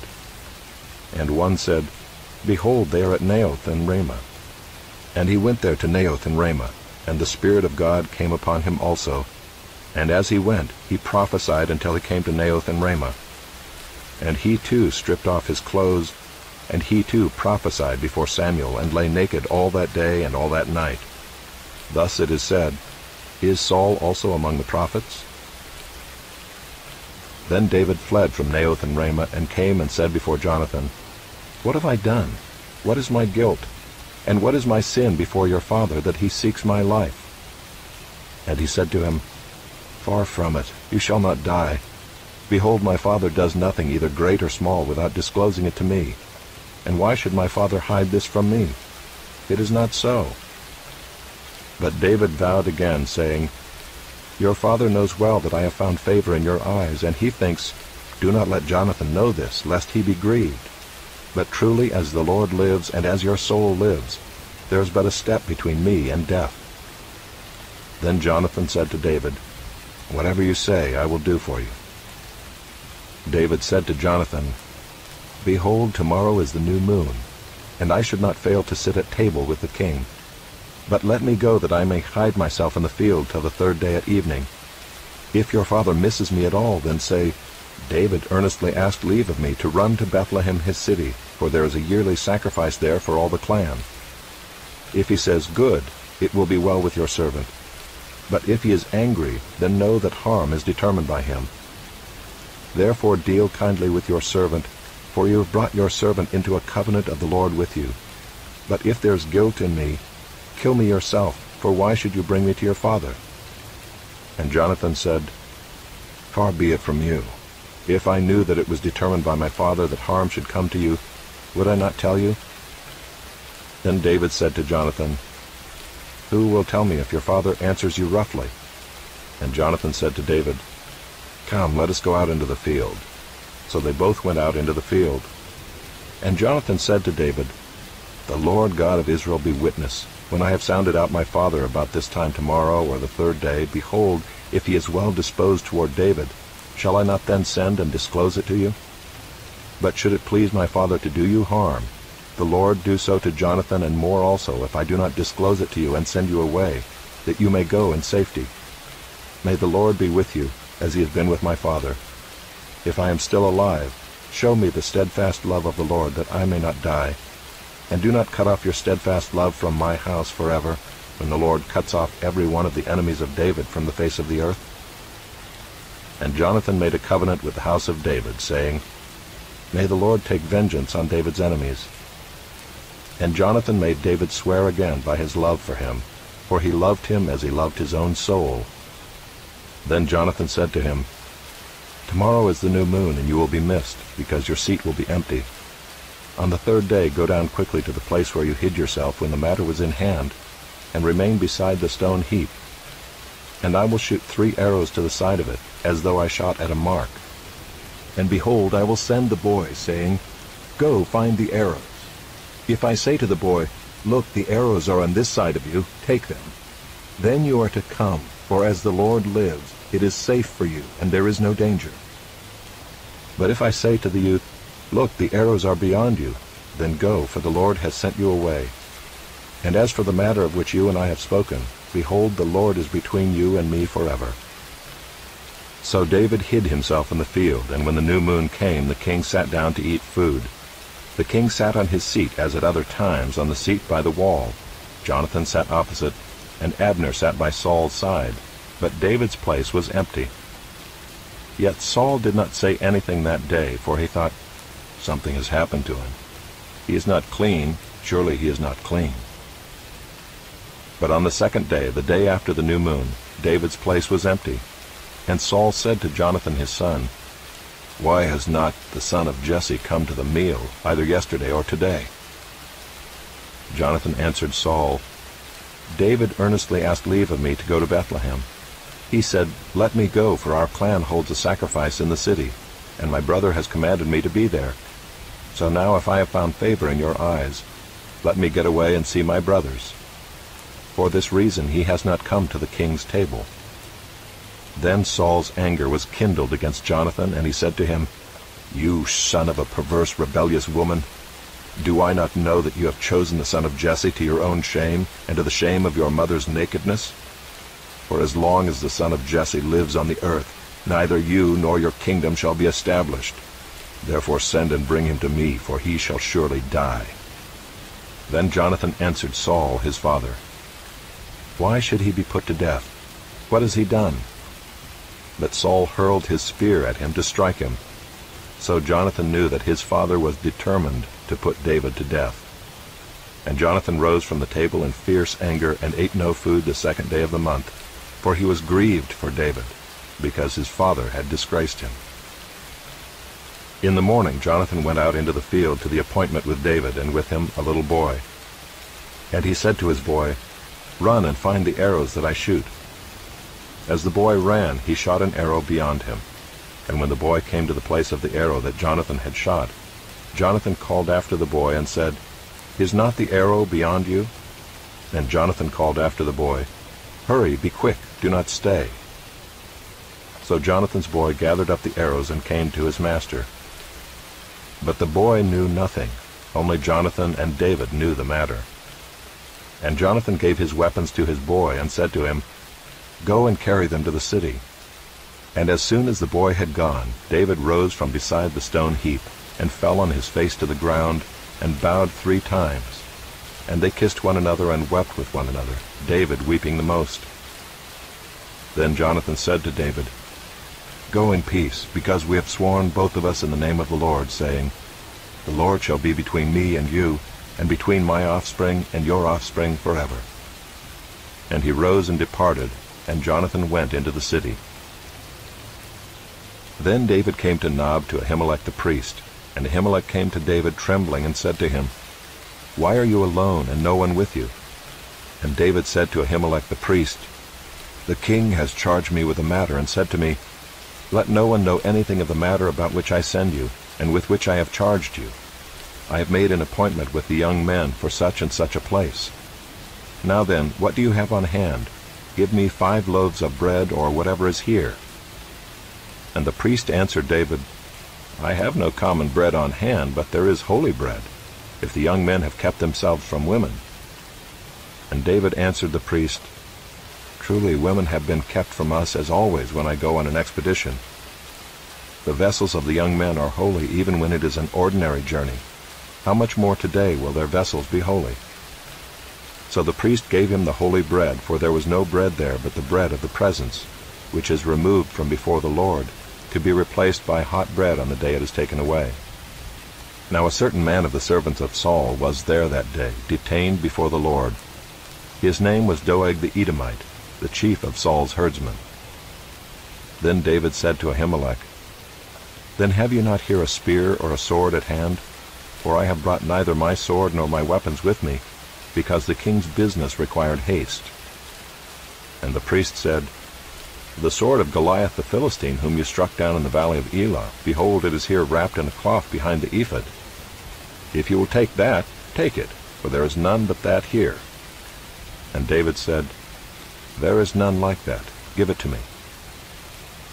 And David rose and fled that day from Saul, and went to Achish the king of Gath. And the servants of Achish said to him, "Is not this David the king of the land? Did they not sing to one another of him in dances? Saul has struck down his thousands, and David his 10,000s." And David took these words to heart, and was much afraid of Achish the king of Gath. So he changed his behavior before them, and pretended to be insane in their hands, and made marks on the doors of the gate, and let his spittle run down his beard. Then Achish said to his servants, "Behold, you see the man is mad. Why then have you brought him to me? Do I lack madmen that you have brought this fellow to behave as a madman in my presence? Shall this fellow come into my house?" David departed from there and escaped to the cave of Adullam. And when his brothers and all his father's house heard it, they went down there to him. And everyone who was in distress, and everyone who was in debt, and everyone who was bitter in soul, gathered to him. And he became commander over them. And there were with him about 400 men. And David went from there to Mizpah of Moab. And he said to the king of Moab, "Please let my father and my mother stay with you, till I know what God will do for me." And he left them with the king of Moab, and they stayed with him all the time that David was in the stronghold. Then the prophet Gad said to David, "Do not remain in the stronghold. Depart and go into the land of Judah." So David departed and went into the forest of Hereth. Now Saul heard that David was discovered, and the men who were with him. Saul was sitting at Gibeah under the tamarisk tree on the height, with his spear in his hand, and all his servants were standing about him. And Saul said to his servants who stood about him, "Hear now, people of Benjamin. Will the son of Jesse give every one of you fields and vineyards? Will he make you all commanders of thousands and commanders of hundreds, that all of you have conspired against me? No one discloses to me when my son makes a covenant with the son of Jesse. None of you is sorry for me, or discloses to me that my son has stirred up my servant against me, to lie in wait, as at this day." Then answered Doeg the Edomite, who stood by the servants of Saul, "I saw the son of Jesse coming to Nob, to Ahimelech the son of Ahitub, and he inquired of the Lord for him, and gave him provisions, and gave him the sword of Goliath the Philistine." Then the king sent to summon Ahimelech the priest, the son of Ahitub, and all his father's house, the priests who were at Nob, and all of them came to the king. And Saul said, "Hear now, son of Ahitub." And he answered, "Here I am, my lord." And Saul said to him, "Why have you conspired against me, you and the son of Jesse, in that you have given him bread and a sword, and have inquired of God for him, so that he has risen against me to lie in wait, as at this day?" Then Ahimelech answered the king, "And who among all your servants is so faithful as David, who is the king's son-in-law and captain over your bodyguard, and honored in your house? Is today the first time that I have inquired of God for him? No. Let not the king impute anything to his servant or to all the house of my father, for your servant has known nothing of all this, much or little." And the king said, "You shall surely die, Ahimelech, you and all your father's house." And the king said to the guard who stood about him, "Turn and kill the priests of the Lord, because their hand also is with David, and they knew that he fled and did not disclose it to me." But the servants of the king would not put out their hand to strike the priests of the Lord. Then the king said to Doeg, "You turn and strike the priests." And Doeg the Edomite turned and struck down the priests, and he killed on that day 85 persons who wore the linen ephod. And Nob, the city of the priests, he put to the sword, both man and woman, child and infant, ox, donkey, and sheep, he put to the sword. But one of the sons of Ahimelech, the son of Ahitub, named Abiathar, escaped and fled after David. And Abiathar told David that Saul had killed the priests of the Lord. And David said to Abiathar, "I knew on that day when Doeg the Edomite was there, that he would surely tell Saul, 'I have occasioned the death of all the persons of your father's house. Stay with me, do not be afraid, for he who seeks my life seeks your life. With me you shall be in safe keeping.'" Now they told David, "Behold, the Philistines are fighting against Keilah and are robbing the threshing floors." Therefore David inquired of the Lord, "Shall I go and attack these Philistines?" And the Lord said to David, "Go and attack the Philistines and save Keilah." But David's men said to him, "Behold, we are afraid here in Judah. How much more then if we go to Keilah against the armies of the Philistines?" Then David inquired of the Lord again, and the Lord answered him, "Arise, go down to Keilah, for I will give the Philistines into your hand." And David and his men went to Keilah and fought with the Philistines, and brought away their livestock, and struck them with a great blow. So David saved the inhabitants of Keilah. When Abiathar the son of Ahimelech had fled to David to Keilah, he had come down with an ephod in his hand. Now it was told Saul that David had come to Keilah. And Saul said, "God has given him into my hand, for he has shut himself in by entering a town that has gates and bars." And Saul summoned all the people to war, to go down to Keilah to besiege David and his men. David knew that Saul was plotting harm against him, and he said to Abiathar the priest, "Bring the ephod here." Then David said, "O Lord, the God of Israel, your servant has surely heard that Saul seeks to come to Keilah to destroy the city on my account. Will the men of Keilah surrender me into his hand? Will Saul come down, as your servant has heard? O Lord, the God of Israel, please tell your servant." And the Lord said, "He will come down." Then David said, "Will the men of Keilah surrender me and my men into the hand of Saul?" And the Lord said, "They will surrender you." Then David and his men, who were about 600, arose and departed from Keilah, and went wherever they could go. When Saul was told that David had escaped from Keilah, he gave up the expedition. And David remained in the strongholds in the wilderness, in the hill country of the wilderness of Ziph. And Saul sought him every day, but God did not give him into his hand. David saw that Saul had come out to seek his life. David was in the wilderness of Ziph at Horesh.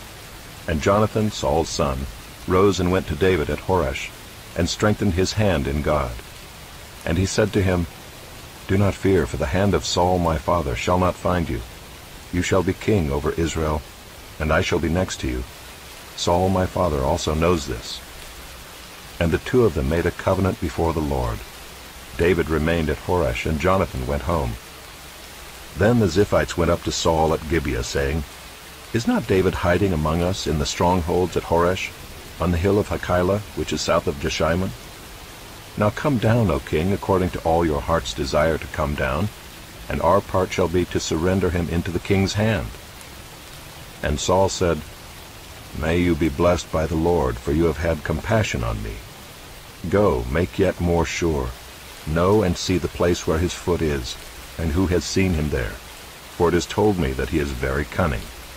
See, therefore, and take note of all the lurking places where he hides, and come back to me with sure information. Then I will go with you. And if he is in the land, I will search him out among all the thousands of Judah." And they arose and went to Ziph ahead of Saul. Now David and his men were in the wilderness of Maon, in the Arabah to the south of Jeshimon. And Saul and his men went to seek him. And David was told, so he went down to the rock and lived in the wilderness of Maon. And when Saul heard that, he pursued after David in the wilderness of Maon. Saul went on one side of the mountain, and David and his men on the other side of the mountain. And David was hurrying to get away from Saul.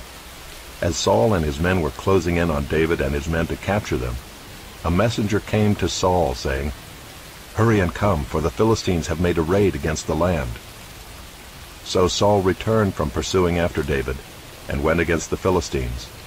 Therefore that place was called the Rock of Escape. And David went up from there and lived in the strongholds of En-gedi. When Saul returned from following the Philistines, he was told, "Behold, David is in the wilderness of En-gedi." Then Saul took 3,000 chosen men out of all Israel, and went to seek David and his men in front of the wild goats' rocks. And he came to the sheepfolds by the way, where there was a cave, and Saul went in to relieve himself. Now David and his men were sitting in the innermost parts of the cave. And the men of David said to him, "Here is the day of which the Lord said to you, Behold, I will give your enemy into your hand, and you shall do to him as it shall seem good to you." Then David arose and stealthily cut off a corner of Saul's robe. And afterward David's heart struck him, because he had cut off a corner of Saul's robe. He said to his men, "The Lord forbid that I should do this thing to my Lord, the Lord's anointed, to put out my hand against him, seeing he is the Lord's anointed." So David persuaded his men with these words, and did not permit them to attack Saul. And Saul rose up and left the cave and went on his way. Afterward David also arose and went out of the cave and called after Saul, "My lord the king." And when Saul looked behind him, David bowed with his face to the earth and paid homage. And David said to Saul, "Why do you listen to the words of men who say, 'Behold, David seeks your harm'? Behold, this day your eyes have seen how the Lord gave you today into my hand in the cave. And some told me to kill you, but I spared you. I said, I will not put out my hand against my Lord, for he is the Lord's anointed. See, my father, see the corner of your robe in my hand. For by the fact that I cut off the corner of your robe and did not kill you, you may know and see that there is no wrong or treason in my hands. I have not sinned against you, though you hunt my life to take it. May the Lord judge between me and you. May the Lord avenge me against you, but my hand shall not be against you. As the proverb of the ancients says, out of the wicked comes wickedness, but my hand shall not be against you. After whom has the king of Israel come out? After whom do you pursue? After a dead dog, after a flea. May the Lord therefore be judge and give sentence between me and you, and see to it and plead my cause and deliver me from your hand. As soon as David had finished speaking these words to Saul, Saul said, Is this your voice, my son David? And Saul lifted up his voice and wept. He said to David, You are more righteous than I, for you have repaid me good, whereas I have repaid you evil. And you have declared this day how you have dealt well with me, in that you did not kill me when the Lord put me into your hands. For if a man finds his enemy, will he let him go away safe?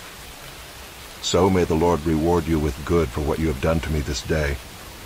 And now, behold, I know that you shall surely be king, and that the kingdom of Israel shall be established in your hand.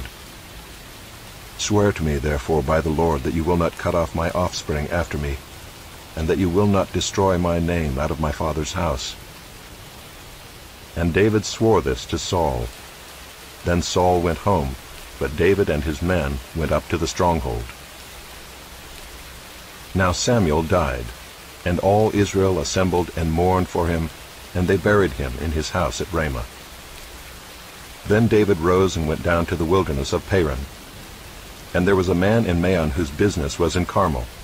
The man was very rich. He had 3,000 sheep and 1,000 goats. He was shearing his sheep in Carmel. Now the name of the man was Nabal, and the name of his wife Abigail. The woman was discerning and beautiful, but the man was harsh and badly behaved. He was a Calebite. David heard in the wilderness that Nabal was shearing his sheep. So David sent 10 young men. And David said to the young men, "Go up to Carmel, and go to Nabal, and greet him in my name. And thus you shall greet him, Peace be to you, and peace be to your house, and peace be to all that you have. I hear that you have shearers. Now your shepherds have been with us, and we did them no harm, and they missed nothing all the time they were in Carmel. Ask your young men, and they will tell you. Therefore let my young men find favor in your eyes, for we come on a feast day. Please give whatever you have at hand to your servants and to your son David."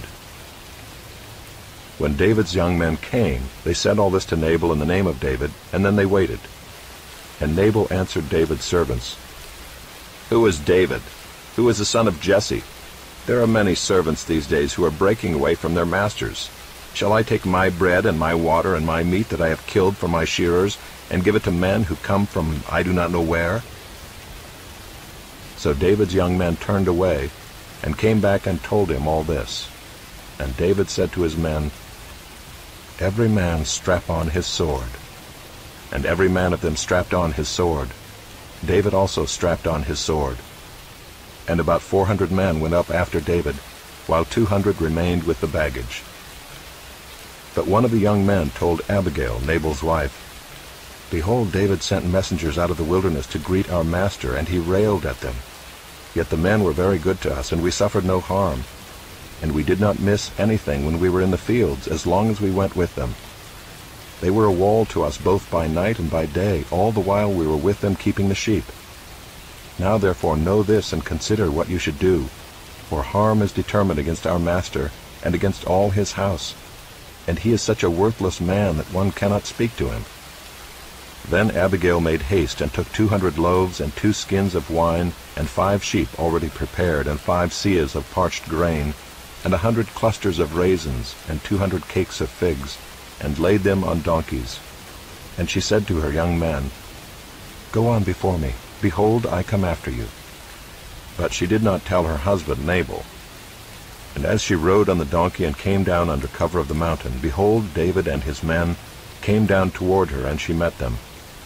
Now David had said, "Surely in vain have I guarded all that this fellow has in the wilderness, so that nothing was missed of all that belonged to him, and he has returned me evil for good. God do so to the enemies of David, and more also, if by morning I leave so much as one male of all who belong to him." When Abigail saw David, she hurried and got down from the donkey, and fell before David on her face, and bowed to the ground. She fell at his feet, and said, "On me alone, my lord, be the guilt. Please let your servant speak in your ears, and hear the words of your servant. Let not my lord regard this worthless fellow, Nabal, for as his name is, so is he. Nabal is his name, and folly is with him. But I, your servant, did not see the young men of my lord, whom you sent. Now then, my lord, as the Lord lives, and as your soul lives, because the Lord has restrained you from blood guilt, and from saving with your own hand, now then let your enemies and those who seek to do evil to my lord be as Nabal. And now let this present that your servant has brought to my lord be given to the young men who follow my lord. Please forgive the trespass of your servant, for the Lord will certainly make my lord a sure house, because my lord is fighting the battles of the Lord, and evil shall not be found in you so long as you live. If men rise up to pursue you and to seek your life, the life of my lord shall be bound in the bundle of the living, in the care of the Lord your God. And the lives of your enemies he shall sling out as from the hollow of a sling. And when the Lord has done to my lord according to all the good that he has spoken concerning you, and has appointed you prince over Israel, my lord shall have no cause of grief or pangs of conscience for having shed blood without cause, or for my lord working salvation himself. And when the Lord has dealt well with my lord, then remember your servant." And David said to Abigail, "Blessed be the Lord, the God of Israel, who sent you this day to meet me. Blessed be your discretion, and blessed be you, who have kept me this day from blood guilt, and from working salvation with my own hand. For as surely as the Lord, the God of Israel, lives, who has restrained me from hurting you. Unless you had hurried and come to meet me, truly by morning there had not been left to Nabal so much as one male." Then David received from her hand what she had brought him, and he said to her, "Go up in peace to your house. See, I have obeyed your voice, and I have granted your petition." And Abigail came to Nabal, and behold, he was holding a feast in his house, like the feast of a king. And Nabal's heart was merry within him, for he was very drunk. So she told him nothing at all until the morning light. In the morning, when the wine had gone out of Nabal, his wife told him these things, and his heart died within him, and he became as a stone. And about 10 days later the Lord struck Nabal, and he died. When David heard that Nabal was dead, he said, "Blessed be the Lord who has avenged the insult I received at the hand of Nabal, and has kept back his servant from wrongdoing. The Lord has returned the evil of Nabal on his own head." Then David sent and spoke to Abigail, to take her as his wife. When the servants of David came to Abigail at Carmel, they said to her, "David has sent us to you, to take you to him as his wife." And she rose and bowed with her face to the ground, and said, "Behold, your handmaid is a servant to wash the feet of the servants of my lord." And Abigail hurried and rose and mounted a donkey, and her 5 young women attended her. She followed the messengers of David and became his wife. David also took Ahinoam of Jezreel, and both of them became his wives. Saul had given Michal his daughter, David's wife, to Palti the son of Laish, who was of Gallim. Then the Ziphites came to Saul at Gibeah, saying, "Is not David hiding himself on the hill of Hachilah, which is on the east of Jeshimon?" So Saul arose, and went down to the wilderness of Ziph with 3,000 chosen men of Israel, to seek David in the wilderness of Ziph. And Saul encamped on the hill of Hachilah, which is beside the road on the east of Jeshimon. But David remained in the wilderness. When he saw that Saul came after him into the wilderness, David sent out spies, and learned that Saul had indeed come. Then David rose and came to the place where Saul had encamped. And David saw the place where Saul lay, with Abner the son of Ner, the commander of his army. Saul was lying within the encampment, while the army was encamped around him. Then David said to Ahimelech the Hittite, and to Joab's brother Abishai the son of Zeruiah, "Who will go down with me into the camp to Saul?" And Abishai said, "I will go down with you." So David and Abishai went to the army by night. And there lay Saul, sleeping within the encampment, with his spear stuck in the ground at his head, and Abner and the army lay around him. Then Abishai said to David, "God has given your enemy into your hand this day. Now please let me pin him to the earth with one stroke of the spear, and I will not strike him twice." But David said to Abishai, "Do not destroy him, for who can put out his hand against the Lord's anointed, and be guiltless?" And David said, "As the Lord lives, the Lord will strike him, or his day will come to die, or he will go down into battle and perish. The Lord forbid that I should put out my hand against the Lord's anointed. But take now the spear that is at his head, and the jar of water, and let us go." So David took the spear and the jar of water from Saul's head, and they went away. No man saw it or knew it, nor did any awake, for they were all asleep, because a deep sleep from the Lord had fallen upon them. Then David went over to the other side, and stood far off on the top of the hill, with a great space between them. And David called to the army and to Abner the son of Ner, saying, "Will you not answer, Abner?" Then Abner answered, "Who are you who calls to the king?" And David said to Abner, "Are you not a man? Who is like you in Israel? Why then have you not kept watch over your lord the king? For one of the people came in to destroy the king your lord. This thing that you have done is not good. As the Lord lives, you deserve to die, because you have not kept watch over your lord, the Lord's anointed. And now see where the king's spear is, and the jar of water that was at his head." Saul recognized David's voice and said, "Is this your voice, my son David?" And David said, "It is my voice, my lord, O king." And he said, "Why does my lord pursue after his servant? For what have I done? What evil is on my hands? Now therefore let my lord the king hear the words of his servant. If it is the Lord who has stirred you up against me, may he accept an offering. But if it is men, may they be cursed before the Lord, for they have driven me out this day that I should have no share in the heritage of the Lord, saying, Go, serve other gods. Now therefore let not my blood fall to the earth away from the presence of the Lord. For the king of Israel has come out to seek a single flea like one who hunts a partridge in the mountains. Then Saul said, I have sinned. Return, my son David, for I will no more do you harm, because my life was precious in your eyes this day. Behold, I have acted foolishly, and have made a great mistake. And David answered and said, Here is the spear, O king. Let one of the young men come over and take it. The Lord rewards every man for his righteousness and his faithfulness. For the Lord gave you into my hand today, and I would not put out my hand against the Lord's anointed. Behold, as your life was precious this day in my sight, so may my life be precious in the sight of the Lord, and may he deliver me out of all tribulation. Then Saul said to David, Blessed be you, my son David. You will do many things and will succeed in them. So David went his way, and Saul returned to his place. Then David said in his heart, Now I shall perish one day by the hand of Saul. There is nothing better for me than that I should escape to the land of the Philistines. Then Saul will despair of seeking me any longer within the borders of Israel, and I shall escape out of his hand. So David arose and went over, he and the 600 men who were with him, to Achish the son of Maoch, king of Gath. And David lived with Achish at Gath, he and his men, every man with his household, and David with his 2 wives, Ahinoam of Jezreel, and Abigail of Carmel, Nabal's widow. And when it was told Saul that David had fled to Gath, he no longer sought him. Then David said to Achish, If I have found favor in your eyes, let a place be given me in one of the country towns, that I may dwell there. For why should your servant dwell in the royal city with you? So that day Achish gave him Ziklag. Therefore Ziklag has belonged to the kings of Judah to this day.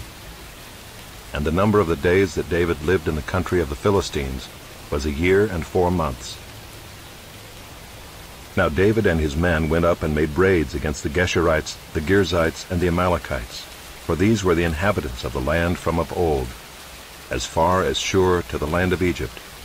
And David would strike the land and would leave neither man nor woman alive, but would take away the sheep, the oxen, the donkeys, the camels, and the garments, and come back to Achish. When Achish asked, Where have you made a raid today? David would say, Against the Negev of Judah, or against the Negev of the Jerahmeelites, or against the Negev of the Kenites. And David would leave neither man nor woman alive to bring news to Gath, thinking, Lest they should tell about us and say, So David has done. Such was his custom all the while he lived in the country of the Philistines. And Achish trusted David, thinking, He has made himself an utter stench to his people Israel. Therefore he shall always be my servant.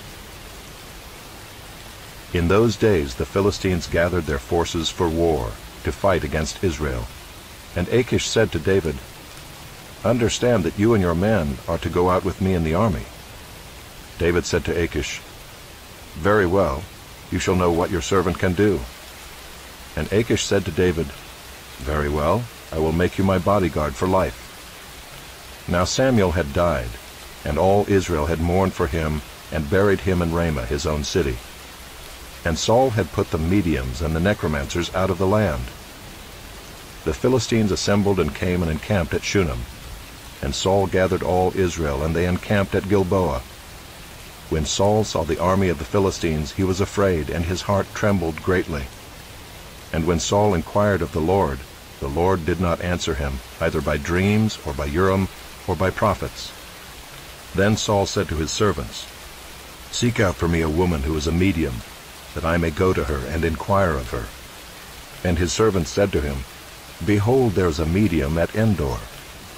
So Saul disguised himself and put on other garments, and went, he and 2 men with him. And they came to the woman by night. And he said, Divine for me by a spirit, and bring up for me whomever I shall name to you. The woman said to him, Surely you know what Saul has done, how he has cut off the mediums and the necromancers from the land. Why then are you laying a trap for my life to bring about my death?" But Saul swore to her by the Lord, "As the Lord lives, no punishment shall come upon you for this thing." Then the woman said, "Whom shall I bring up for you?" He said, "Bring up Samuel for me." When the woman saw Samuel, she cried out with a loud voice. And the woman said to Saul, "Why have you deceived me? You are Saul." The king said to her, "Do not be afraid. What do you see?" And the woman said to Saul, "I see a god coming up out of the earth." He said to her, "What is his appearance?" And she said, "An old man is coming up, and he is wrapped in a robe." And Saul knew that it was Samuel, and he bowed with his face to the ground, and paid homage. Then Samuel said to Saul, "Why have you disturbed me by bringing me up?" Saul answered, "I am in great distress, for the Philistines are warring against me, and God has turned away from me, and answers me no more, either by prophets or by dreams. Therefore I have summoned you to tell me what I shall do." And Samuel said, "Why then do you ask me, since the Lord has turned from you and become your enemy? The Lord has done to you as he spoke by me, for the Lord has torn the kingdom out of your hand and given it to your neighbor David. Because you did not obey the voice of the Lord, and did not carry out his fierce wrath against Amalek. Therefore the Lord has done this thing to you this day. Moreover, the Lord will give Israel also with you into the hand of the Philistines. And tomorrow you and your sons shall be with me. The Lord will give the army of Israel also into the hand of the Philistines." Then Saul fell at once full length on the ground, filled with fear because of the words of Samuel. And there was no strength in him, for he had eaten nothing all day and all night. And the woman came to Saul, and when she saw that he was terrified, she said to him, "Behold, your servant has obeyed you. I have taken my life in my hand, and have listened to what you have said to me. Now therefore you also obey your servant. Let me set a morsel of bread before you, and eat, that you may have strength when you go on your way." He refused and said, "I will not eat." But his servants, together with the woman, urged him, and he listened to their words. So he arose from the earth and sat on the bed. Now the woman had a fattened calf in the house, and she quickly killed it, and she took flour and kneaded it, and baked unleavened bread of it. And she put it before Saul and his servants, and they ate. Then they rose and went away that night. Now the Philistines had gathered all their forces at Aphek, and the Israelites were encamped by the spring that was in Jezreel. As the lords of the Philistines were passing on by hundreds and by thousands, and David and his men were passing on in the rear with Achish, the commanders of the Philistines said, "What are these Hebrews doing here?" And Achish said to the commanders of the Philistines, "Is this not David, the servant of Saul, king of Israel, who has been with me now for days and years? And since he deserted to me, I have found no fault in him to this day." But the commanders of the Philistines were angry with him, and the commanders of the Philistines said to him, "Send the man back, that he may return to the place to which you have assigned him. He shall not go down with us to battle, lest in the battle he become an adversary to us. For how could this fellow reconcile himself to his Lord? Would it not be with the heads of the men here? Is not this David, of whom they sing to one another in dances? Saul has struck down his thousands, and David his 10,000s. Then Achish called David and said to him, "As the Lord lives, you have been honest, and to me it seems right that you should march out and in with me in the campaign. For I have found nothing wrong in you from the day of your coming to me to this day. Nevertheless, the lords do not approve of you. So go back now, and go peaceably, that you may not displease the lords of the Philistines." And David said to Achish, "But what have I done? What have you found in your servant from the day I entered your service until now, that I may not go and fight against the enemies of my lord the king?" And Achish answered David and said, "I know that you are as blameless in my sight as an angel of God. Nevertheless, the commanders of the Philistines have said, he shall not go up with us to the battle. Now then, rise early in the morning with the servants of your Lord who came with you, and start early in the morning, and depart as soon as you have light." So David set out with his men early in the morning to return to the land of the Philistines. But the Philistines went up to Jezreel. Now when David and his men came to Ziklag on the third day, the Amalekites had made a raid against the Negeb and against Ziklag. They had overcome Ziklag and burned it with fire, and taken captive the women and all who were in it, both small and great. They killed no one, but carried them off and went their way. And when David and his men came to the city, they found it burned with fire, and their wives and sons and daughters taken captive. Then David and the people who were with him raised their voices and wept until they had no more strength to weep. David's 2 wives also had been taken captive, Ahinoam of Jezreel, and Abigail the wife of Nabal of Carmel. And David was greatly distressed, for the people spoke of stoning him, because all the people were bitter in soul, each for his sons and daughters. But David strengthened himself in the Lord his God. And David said to Abiathar the priest, the son of Ahimelech, "Bring me the ephod." So Abiathar brought the ephod to David. And David inquired of the Lord, "Shall I pursue after this band? Shall I overtake them?" He answered him, "Pursue, for you shall surely overtake, and shall surely rescue." So David set out, and the 600 men who were with him, and they came to the brook Bezor, where those who were left behind stayed. But David pursued, he and 400 men. 200 stayed behind, who were too exhausted to cross the brook Bezor. They found an Egyptian in the open country and brought him to David. And they gave him bread, and he ate. They gave him water to drink, and they gave him a piece of a cake of figs and 2 clusters of raisins. And when he had eaten, his spirit revived, for he had not eaten bread or drunk water for 3 days and 3 nights. And David said to him, "To whom do you belong, and where are you from?" He said, "I am a young man of Egypt, servant to an Amalekite, and my master left me behind because I fell sick 3 days ago. We had made a raid against the Negeb of the Kerethites, and against that which belongs to Judah, and against the Negeb of Caleb, and we burned Ziklag with fire." And David said to him, "Will you take me down to this band?" And he said, "Swear to me by God that you will not kill me or deliver me into the hands of my master, and I will take you down to this band." And when he had taken him down, behold, they were spread abroad over all the land, eating and drinking and dancing, because of all the great spoil they had taken from the land of the Philistines and from the land of Judah. And David struck them down from twilight until the evening of the next day, and not a man of them escaped, except 400 young men, who mounted camels and fled. David recovered all that the Amalekites had taken, and David rescued his 2 wives.